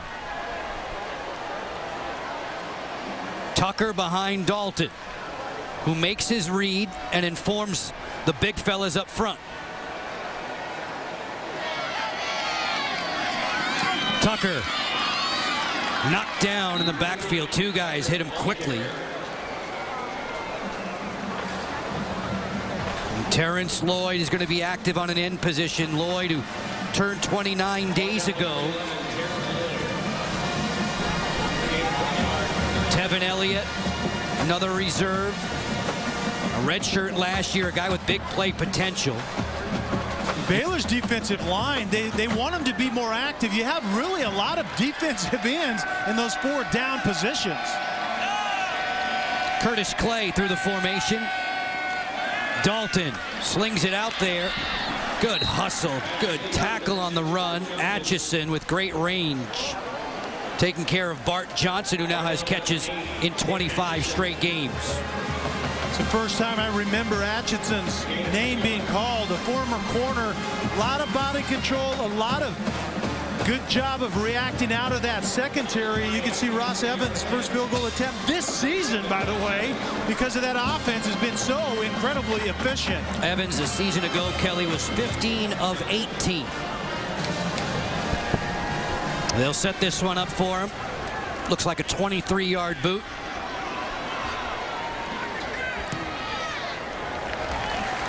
On the way and true.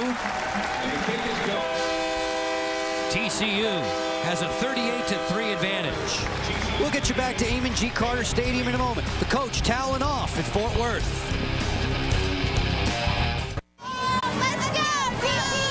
A whole lot to cheer about for TCU today. 38-3 leaders. College Football on Versus presented by Windows 7. Tonight, they host just one race a year. It's the Izod IndyCar Series making its annual stop at Japan's exclusive twin ring Motegi. 2 races left, tight point standings, could be the most pivotal race yet. Will Power, Dario Franchitti, Scott Dixon all battling out. Indy Japan 300 tonight, 11 Eastern on Versus. Can you say Motegi again? Motegi. I like that. I like that a lot. Terrence Williams repositions back at near the goal line. Kelly. Sharples will hit it. This TCU squad has won 15 straight in Fort Worth. Although they're one up in the Mountain West in that department, Utah has set a conference record home winning streak of 19 straight at Rice-Eccles. Terrence Williams skipping by one defender and into a major league bear hug. Lindsay Soto has word on an injured down lineman for Baylor. Yeah, Baylor will be playing the rest of the game without defensive tackle Tracy Robertson. He is on the sideline without pads, limping pretty badly with his left knee wrapped heavily. It is a knee strain. He will not return. One more frustrating thing for the Baylor Bears in a frustrating game so far. Quite frankly, that sideline seems frustrated. No one's really talking to one another. They're pretty much keeping to themselves. Yeah, you can understand why they would be subdued. They came in with high hopes, expecting an emotional clash with an in-state rival, and TCU took it to him right away. Finley dropped after a short gain of 2. Tanner Brock adding to his tackle total. Had a fumble recovery last week, a half a sack. He's going to be all over the statistical charts when the game ends. And remember Darrell Washington from last season. Now it's Tanner Brock's turn. He's doing a very good job thus far. 2nd and 8. Griffin throws it out there, and too long for Lanier Sampson, one of their leaders in the receiving corps. We've talked, Joe, about Griffin's pass ability. He has a big arm, but it needs to become more accurate. I mean, that's a ball, if you just put it on the back shoulder of your receiver, the defender's not watching, your receiver is, he turns and makes that play, but instead, Griffin airmails it out of bounds. They're hoping he'll get more accurate as the rust comes off. He missed the 9 games last year after the knee injury. TCU coming on the blitz. He slips away from it beautifully. Turns on the afterburners. Steps out of bounds at the 36. Give him 9 there. Daniels ushered him away. And Joe, you can get a sense of what Griffin brings to the table. TCU brings pressure. You don't get to him, and so then he can make you pay for it. But this is only a good payoff if he's accurate throwing the football as a good weapon for Art Briles to use as well. Coach Briles wants to go 5 wide now on 1st and 10. Time's a wasting in the 3rd quarter. A sliver over 4 minutes to go in it. Robert Griffin III, born in Japan. Sets, scampers loose, and then throws one in tight quarters there on the sideline. Good tiptoe by Terrence Williams. He stepped inside of Jason Teague. Off to College Football Central we go. Bill Patrick. And another Foster's game break. Air Force in Oklahoma. Kyle Halderman will score from 15 yards out. Oklahoma's lead now just 3 points. They've won 32 straight at home. About 3.5 minutes left to go in regulation. Joe? Oh, those Falcons, Bill, are amazing. Classy group. Kendall Wright with some blockers in front of him. Shouldered down by Tank Carter. The Air Force Falcons. Troy Calhoun said that schedule was so daunting for his team. They go into Sooner Land, and they are giving Oklahoma all they can handle. It's daunting for those playing that offense right now. They were hitting on all cylinders when we were in there a week ago. It sounds like the same thing today.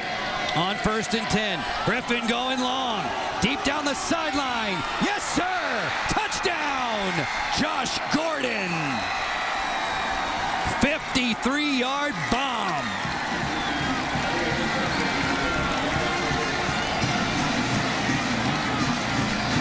Some of that rust you referred to a minute ago, Joe, I think that some of it just got knocked off. That's the play that Robert Griffin has to make. When I have an open receiver down the field, I have to put it on him. Great job that time hooking up on that play. Robert Griffin was involved in 4 TDs last week, 2 through the air, 2 on the ground via those fast feet. Aaron Jones puts his foot into the extra point. It's now 38-10 in Fort Worth. Robert Griffin with time to throw and launching this one deep. Josh Gordon, the 19-year-old, steps into pay dirt.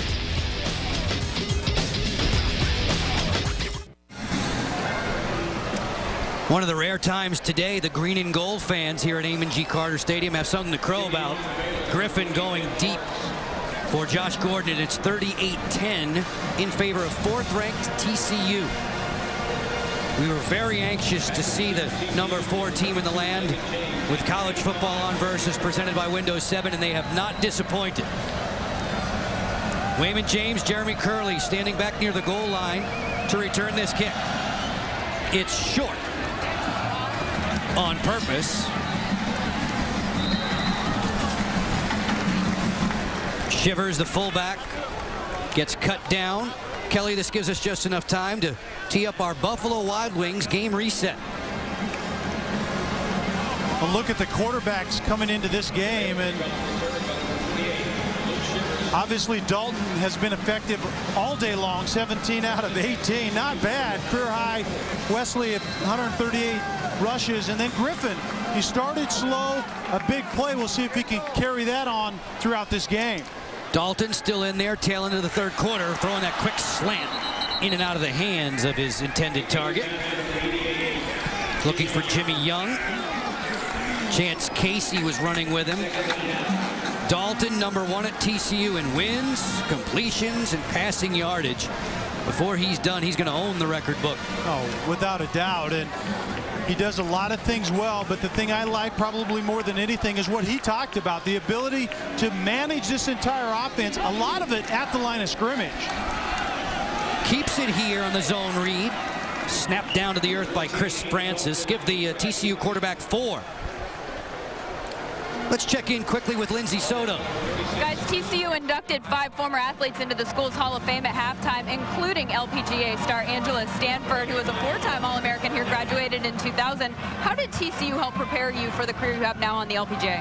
Well, we had an amazing coach who's still here, Coach Angie, and you know the facilities we have here, unbelievable. And you play Colonial, Shady Oaks, and so many other great golf courses in town. Hard to pass up. What have your observations been about the changes in this athletic department of the school in general in the last few years? Well, it's been so much fun watching Fort Worth get behind TCU.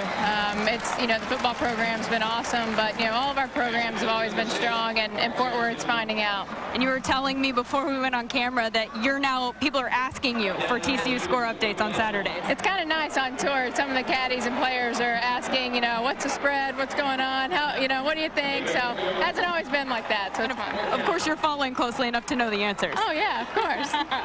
Thanks a lot. Thank you. Guys. Ladies, we appreciate it. Lindsay, I'm hoping you could ask Angela. Maybe we could go over to Colonial and she could teach me how to spin the wedges a little bit. Yeah, you would need more than one lesson from what I understand. Oh, so uncalled for. You have to start somewhere, though. Anson Kelton will punt. Terrence Williams is back deep. Terrence takes it at the 8. Throws the stiff arm. Makes one miss. And then gets brought down to the 17. Next Saturday on the Mountain, it's a huge triple header of Mountain West football. Noon time, Mountain Time, Air Force and Wyoming will go. At 4, it's BYU and Nevada. Then at 8, New Mexico and UNLV completing the triple header, the duel in the desert. All starts Saturday at noon only on the Mountain HD, where the West is won. We talked about Air Force today and the game they played last week, a big win over BYU, and then they go to Oklahoma and have to play. I think that Wyoming game is kind of that bear trap with Navy coming in the next week. They need to be prepared to go to Laramie next week. Baylor will travel to Houston. They'll face Rice a week from today. Only the second time facing the Owls since '95. Griffin III fires this one complete. 38-10 for TCU. Send you to College Football Central. Here's Bill. And another Foster's game break. Back to Louisville and Oregon State. Louisville tied the game at 14 apiece, but the Beavers responded on their next possession. Give it to Jaquiz Rogers, his second touchdown of the day, and OSU back on top by 7. Guys? Oregon State, Bill, has won 8 straight home openers, trying to get Ryan Katz in gear at the quarterback position. Griffin complete to Terrence Williams. TJ Johnson makes the tackle after a pickup of 7. Under a minute to go in this third quarter. Time's wasted. And Terrence Williams is smarting a bit.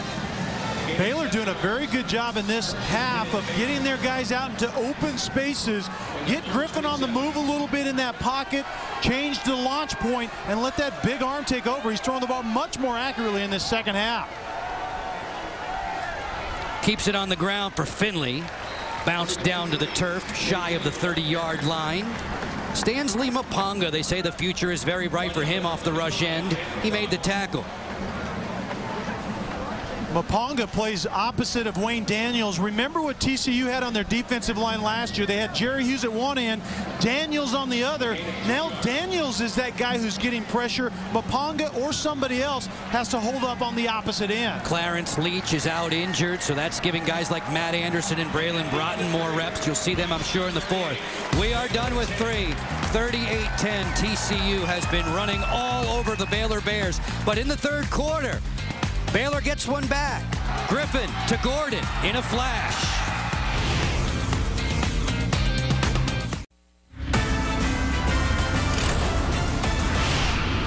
College football on Versus, presented by Windows 7 today. We're in Fort Worth, Texas.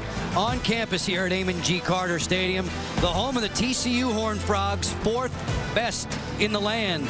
Putting that ranking on the line against an in-state rival. Divvy this one up into thirds, and it's all TCU. You're exactly right, and I think Baylor has shown up better in this second half. TCU playing a little bit more conservatively, offensively and defensively, but Griffin has had a much better second half. Sets his feet, now skips away from pressure and zips one out of the reach of Josh Gordon. When they don't reach 30 points, Baylor has lost 29 of its last 30. That's the threshold mark, or at least one of them for this team. And you would think that that might go down, that threshold, because of better defense, but you can see a better second half, 7 out of 10, finding his receivers. Griffin is going to be on the move a lot because that's just kind of his skill set. Art Briles knows that, but you have to throw the ball accurately on the move as well. Back in his freshman year, he set a school record being involved in 28 different touchdowns. Robert Griffin III to throw. Connecting with Gordon. Into the arms of Jason Teague, a senior from Carthage, Texas. A gain of 6.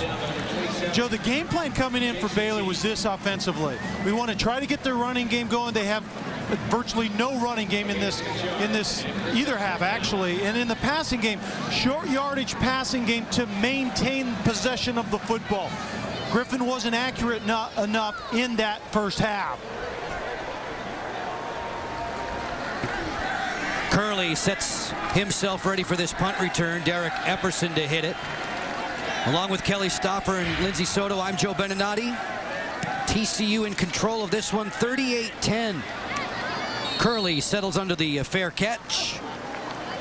And the Horned Frogs will get their first possession of the fourth quarter for head coach Gary Patterson in a moment. We'll bring you back to Fort Worth in just a few moments. College football on Versus is brought to you by Mazda. Zoom Zoom forever. Sweethearts aplenty here in Texas. Fort Worth, to be specific. TCU 38-10 on top of visiting Baylor. From Waco, Texas, about 75 miles south of where we are today. Andy Dalton remains at the controls. Keeps it on the ground. And Lindsey Soto has more about the Gridiron Gang getting involved with the efforts of those on the baseball diamond. Yeah, TCU's football team isn't the only one that's had success in recent years. The baseball team made it all the way to the semifinals of the College World Series last year. Several members of the football team were on hand to cheer them on. Andy Dalton, center Jake Kirkpatrick, and 10 other guys crammed into 2 big cars, drove 12 hours to Omaha to watch the games. As you see there, they had some trouble with one of the vans at one point. Ultimately made it there in one piece and had a blast. fast. One person who wasn't there, guys, Gary Patterson. The coach is a big fan of baseball, but it seemed like every time he went to a game, they lost, so the team blackballed him about halfway throughout the year. Yeah, you'll be staying home, Coach. Good thing they had a couple of auto mechanics on that ride. Yeah, no kidding. Andy Dalton, he can do everything else on the football field. He's probably the one that fixed it. UCLA Bruins knocked off TCU in the College World Series. That's a great event in Omaha. South Carolina won it all. Just getting going in this fourth quarter. Couple minutes in, TCU with an outstanding first half performance. They had a 35-3 lead at the break. Third down and short.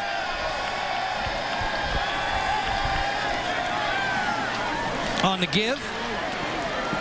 Curley out to the 44. Tracked down by Earl Patan and Antonio Johnson. 19 yards for Curley. As the statistics today for number 85 have to be staggering. I mean, really, it's methodical, and the way TCU does it, they get in third and manageable situations. You can see Tucker out there blocking, and then Curley does a nice job of not going out of bounds. It's not really his MO to go out of bounds anyway, but at this point in time in the game, you want to keep the clock rolling if you're TCU. Two tight ends set. Got to give a lot of credit to the big guys up front. Dalton throws out in the flat to Curtis Clay. Clay lost his footing. He had open spaces in front of him. He gains 11. Curtis Clay, the motion guy on that play, coming underneath, and then the play action, he goes out in the flat. And actually, I got word that I think it was Curtis Clay that was the mechanic on that trip that Lindsey talked about. I think he was the one that got that van fixed. There's a big man in the middle of the offensive line, Jake Kirkpatrick. His wife, Callie, expecting in the month of February. They're waiting on a baby girl. Jake, a senior, so smart. These Horned Frogs have had one good center after another. Stay on the ground. Patan makes the tackle. Matthew Tucker, who's struck again today, carries his weight so well. What is it now? 11 touchdowns in 16 career games behind the efforts of his big center and his buddies up front. And big Jake up front, Kirkpatrick. He only had 1 year of high school ball, so now to play center where you have to be very, very intelligent to make those calls. That's pretty outstanding, the job he's doing. He was better in hoops. Dalton throws. Bart Johnson's there. Johnson inside the 20. Johnson shaking loose. He's wrestled out of bounds at the 7. Atchison able to stave him off. 37 more yards for Dalton on the pitch, catch, and run. Remember the first touchdown Dalton to Curley in the first half. It's the same kind of play. He's going to be down here is Johnson, and he's just going to release and go up the field right there. The backer has to get out, stop that progression down the field. Dalton does a good job of finding the open man. So dependable, Bart Johnson. You know what you're going to get. You get what you ask for if you're one of the coaches. Tucker stacked up. That's going to be for negative yardage there. Loss of 2. Chance Casey made sure of it. We've talked a lot, obviously, about Curley for the right reasons. He's been a big part of this offense and usually is. But Curtis Clay and Bart Johnson are those guys that are very dependable. They're inside guys. Actually, they play outside a great deal. Always in the right place at the right time. And Johnson is learning from Clay and doing a nice job in there as well. Sending Antoine Hicks to the far side of the formation. Johnson is in the slot. Wesley in the backfield with Dalton. Curley in motion. Looking it over, firing, touchdown, Jeremy Curley.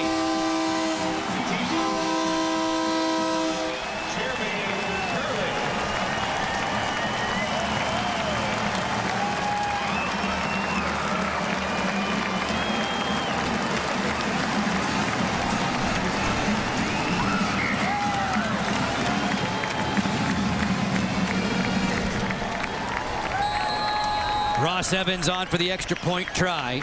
Another TD catch for Curley. This one 9 yards in total.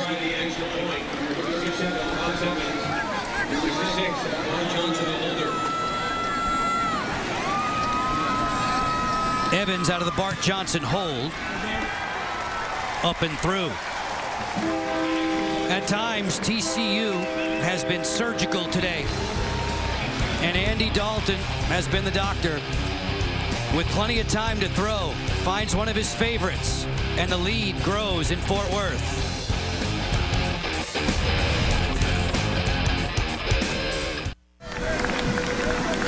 Here in TCU, it's been go, go, go. They've come and went. The Horned Frogs 45-10 over the Baylor Bears. Mountain West taking care of the Big 12 today in this in-state Texas showdown. And Jeremy Curley, without a doubt, has been one of the heroes. Andy Dalton, another. For the guys in the purple and black, on a sun-splashed day, the folks are baking in the stands. It was standing room only to begin, but by now, a lot of the faithful have made their way to the parking lot festivities. Mikhail Baker back deep for Baylor. On a day when just about 48,000 came through the turnstiles. Huge crowd at Amon G. Carter Stadium. Baker takes it straight ahead and knifed down at the 35.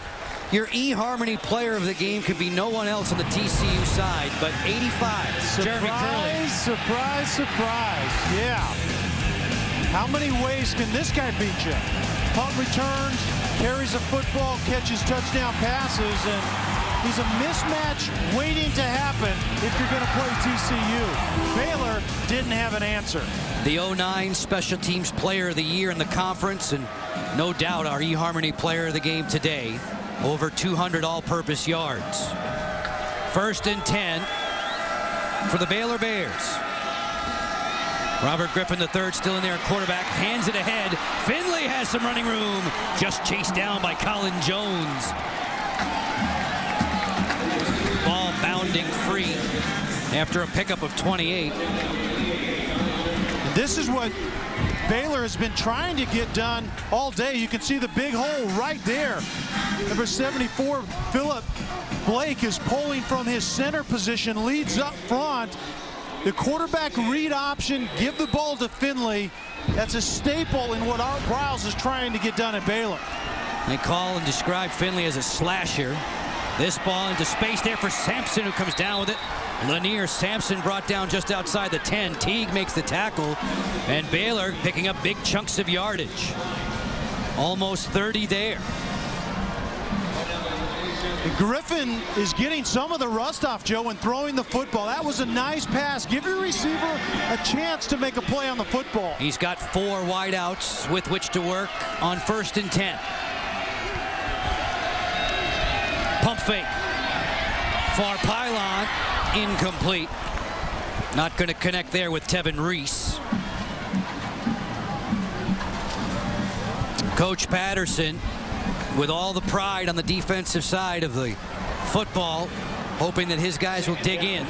He has tremendously high expectations for this program. And Lindsey talked about that at the top, is the expectations for him doesn't change. And he wants his guys to live up to that standard. He didn't see it during the week. He's seeing it today. Said great teams worry about today. Great programs worry about being good for the future. That's what he wants here in Fort Worth. Riding into the belly for Salubi. Jared Salubi is chopped down. The linebackers combining there. Carter and Brock to make the tackle. Baylor can, as they work late into the 4th quarter, thought they could pick up a 1st down, but the chains have been put down.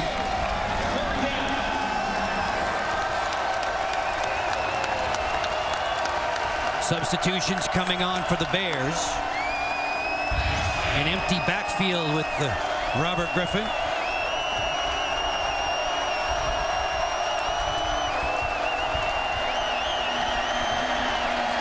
Looks over the middle. Sprints away from Mapunga. Boy, those feet are fast. He's driven out of bounds hard. Tanner Brock made him pay. Think about the fastest quarterbacks in the nation, Kelly. Who are the guys that might be on your list? I know Denard Robinson has to be there with Michigan. I think Martinez at Nebraska, he's a guy that's becoming a staple in that 2-prong attack, kind of that dual threat guy. I think those are the top 2 on our list, and I think Griffin would be right in that mix, and maybe even more world-class type speed out of Robert Griffin. 400-meter hurdles and track, Griffin's specialty. Just over 8 minutes left in the fourth. TCU faithful still in full throat. Griffin sandwiched in the backfield.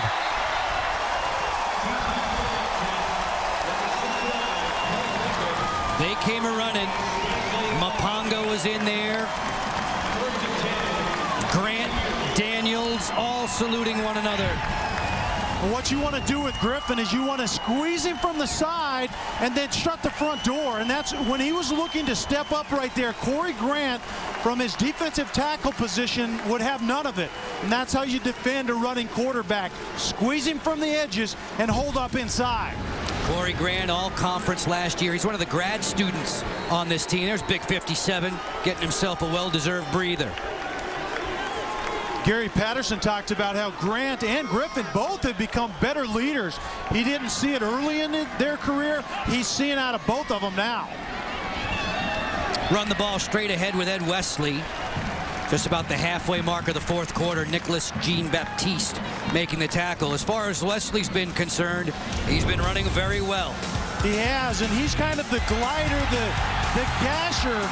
Came into this game averaging almost 8 yards a carry, and that's who Dalton likes to go to. He's a dry finisher, but he's also a guy that can get big chunks, and you're seeing a lot of big chunks in that highlight package right there. The pretty cool twist last year, he was the preseason freshman of the year in the conference, and actually it was his stablemate, Matthew Tucker, who wound up winning that award. Francis adding to his tackle total. Guy who's filling in the shoes of Joe Pavelic.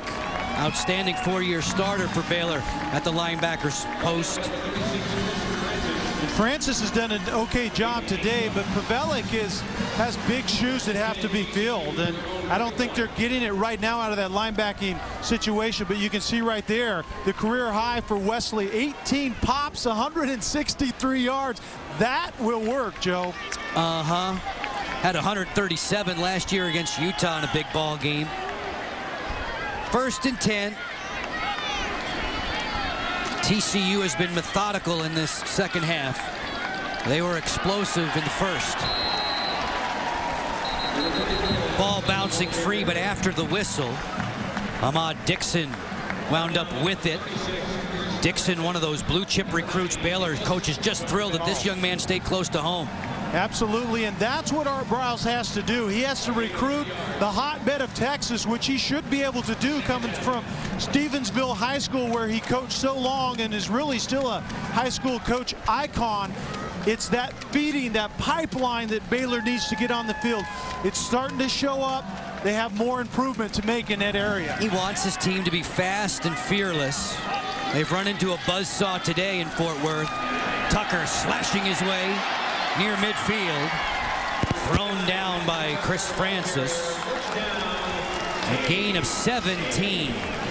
You saw on that last play, Wesley actually got dinged up a little bit on that second effort, but then they just bring in Tucker, and it's more of the same. Tucker's more of a downhill type of guy, maybe a little bit more physical, but both of them are very productive. Fans giving Andy Dalton an earful as we've got a new quarterback. Dalton getting the congratulations on the sideline. Highly touted Casey Pawhall out of Brownwood, Texas comes on. Joined in the backfield by Wayman James. Atchison makes the tackle as we introduce you to Pawhall. 6'4" and 210. They say he's a very good athlete. And even a little bit bigger as far as height-wise, and he'll fill out 208 pounds. Andy Dalton is 220. So if you're going to run that option, you're going to have to put maybe a little more weight and become more physical. First thing Jared Anderson said about him, the co-offensive coordinator for TCU, athletic. That's what you get out of Casey Pawhall. Just needs his reps. He's running the football here. Throws the stiff arm out. Good tackle by Mikhail Baker. Ooh. That got a little ugly. 45-10 for TCU. Lindsey Soto has word about the big crowd in Fort Worth today. Yeah, I just got the official attendance. It is 47,393. That is the second largest crowd ever here. And it may not sound like much. It's a huge number for TCU, which only has about 8,000 undergrads, guys, and 71,000 total alumni. Now, comparatively speaking, the University of Texas has over 38,000 undergraduates right now. So think about it. If every single undergrad came to this game and every single locally based alumni came to this game, they think that number is around 20,000. The Frogs would still have to find about 16,000 unaffiliated fans to fill up this stadium, and that is why today's game is so important for TCU. They're fighting for the attention of the undecided, so to speak, Joe, and right now they appear to be winning. Lindsay, it's a lot of math to follow, but we get your drift, definitely. And this is a TCU team that's set records this year for most season ticket sales. And we've touched a bit upon all the renovations that are due in the near future. They'll start at the end of the home slate this year. 350 separating TCU from a 3-0 start. LaQuince McCall getting his first call of the day. Reserve linebacker in there for Baylor. And Gary Patterson has been laying the foundation and building the program to the point where what Lindsay talked about, not only are they going to reach capacity more often in this stadium, but it's going to be renovated, made bigger. And Patterson obviously has big plans for this program to be maintained and even go that next step up. TCU hits the road for its next one this coming Friday night. It's the battle for the Iron Skillet at SMU. The Frogs have won 3 straight, 9 of the last 10 against SMU. 45-10 for TCU, and the author Andy Dalton at quarterback. Wow is right. 21 of 23. 91.3%. That dog will hunt right there. And Andy Dalton is the prototypical offensive manager of this offense and does such a good job. The experience, more than any other position on the field, pays off in droves at that quarterback position. And I say it tongue-in-cheek, just what he needs, another record. Yeah, no kidding. 91%. He'll own them all, Joe, before he's done. On 4th and short, Paul Hall brings him to the line of scrimmage. There's movement ahead of the snap. False start, offense, number 74, 5-yard penalty, 4th down. 2.5 minutes away from the Craftsman postgame show. We'll be turning things over back at College Football Central to Bill Patrick, Roland Williams, and Glenn Parker today. They've been keeping us company, checking in on all the highlights from around the country, and they'll be chock full of highlights in the postgame show, reactions to the Mountain West games that are going on today, and maybe even a look ahead to Navy and Air Force, that Armed Forces Service Academy clash that's to come. Maybe we can get another debate out of Big Glenn and Rowe back in the studio, and we can get Bill to kind of referee a little bit. How about that? I'm sure he'll weigh in. We saw Tim Jefferson, the quarterback for the Falcons, last week, and we know we're in for a good one with Ricky Dobbs as the Horned Frogs look to pull off some special teams heroics there, not in time. It's a touchback. 2 minutes, 5 seconds left in Fort Worth. TCU and the Purple People in control. I'm Bill Patrick. Coming up on the Craftsman postgame show, I'll be joined once again by Roland Williams and Glenn Parker. We'll break down this big win by TCU and how it will affect their position in the polls. Plus, we'll have highlights and updates from all the big games around the nation today, and there were plenty of them. Okay, Joe.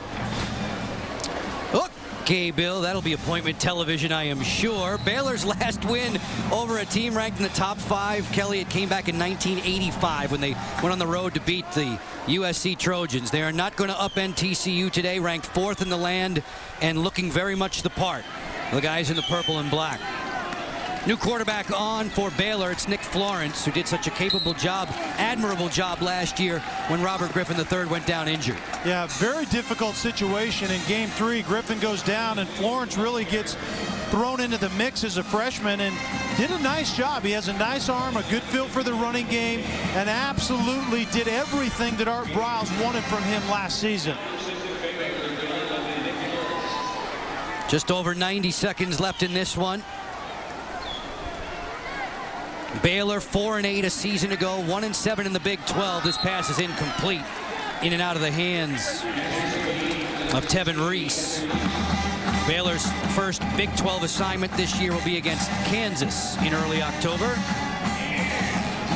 Kansas get upended a couple nights ago on Thursday by Southern Miss, and that's a game those are the type of games right now in conference that Baylor has to prove that they have a chance to win, and then you have to steal one or more from the guys above you. Third down and long here for the 21-year-old sophomore Nick Florence. More flags. False start. Offense. Number 63. 5-yard penalty. Third down. Big fella John Jones gets flagged. Broken hand kept him out quite a bit. Had a bunch of scholarship offers. Another guy from in-state, Cedar Hill, Texas. Yeah, new offensive lineman, new quarterback cadence usually results in a play or two just like that, Joe. A little different emphasis with each new quarterback in his cadence. TCU rushing 5. Florence racing for the sidelines and throws this one away. The nearest intended receiver, Josh Gordon, who picked up a second-half touchdown. Jarrell Thompson has come on for Gary Patterson and the Horned Frogs, who have this slate ahead. Another, what Patterson would say, is an emotional game in-state against SMU, then Colorado State, Wyoming, BYU, and then Air Force. The date down the road that most people are looking for is when the Horned Frogs have to go to Rice-Eccles and play the Utah Utes. We'll see how that one comes out, but a lot of work to do in the meantime. We'll have the BYU game here together on Versus in mid-October. Epperson hits this one. Curtis Clay is back and watching it sail out of bounds. Nice catch by Andy Dalton on the sidelines. One more time, we remind you that college football continues on Versus. In the Mountain West, Navy and Air Force, that Service Academy clash on October 2nd at 2 Eastern. BYU and TCU to come on October 16th. That's 3:30 Eastern only on Versus. College football on Versus today, presented by Windows 7. Down the stretch we go, and Andy Dalton is in very good humor on the sideline. Man, does he have red hair. No trouble finding him in a crowd of people. Paul Hall takes a knee, and time will drift off the scoreboard. Kelly, your first look at TCU, and first impressions mean a lot. Where would you rank them?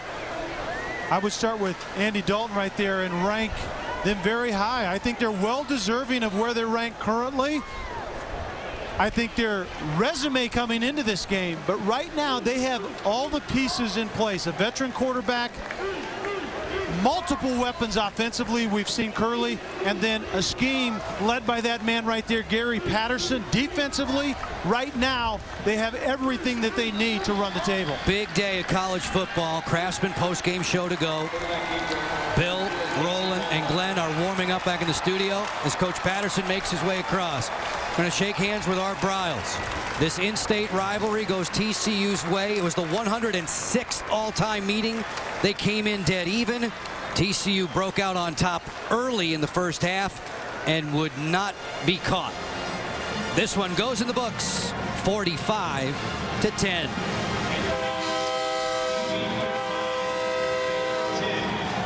For Kelly Stauffer and for Lindsey Soto, for all the hard-working men and women in our crew, Joe Beninati, thanks for your time.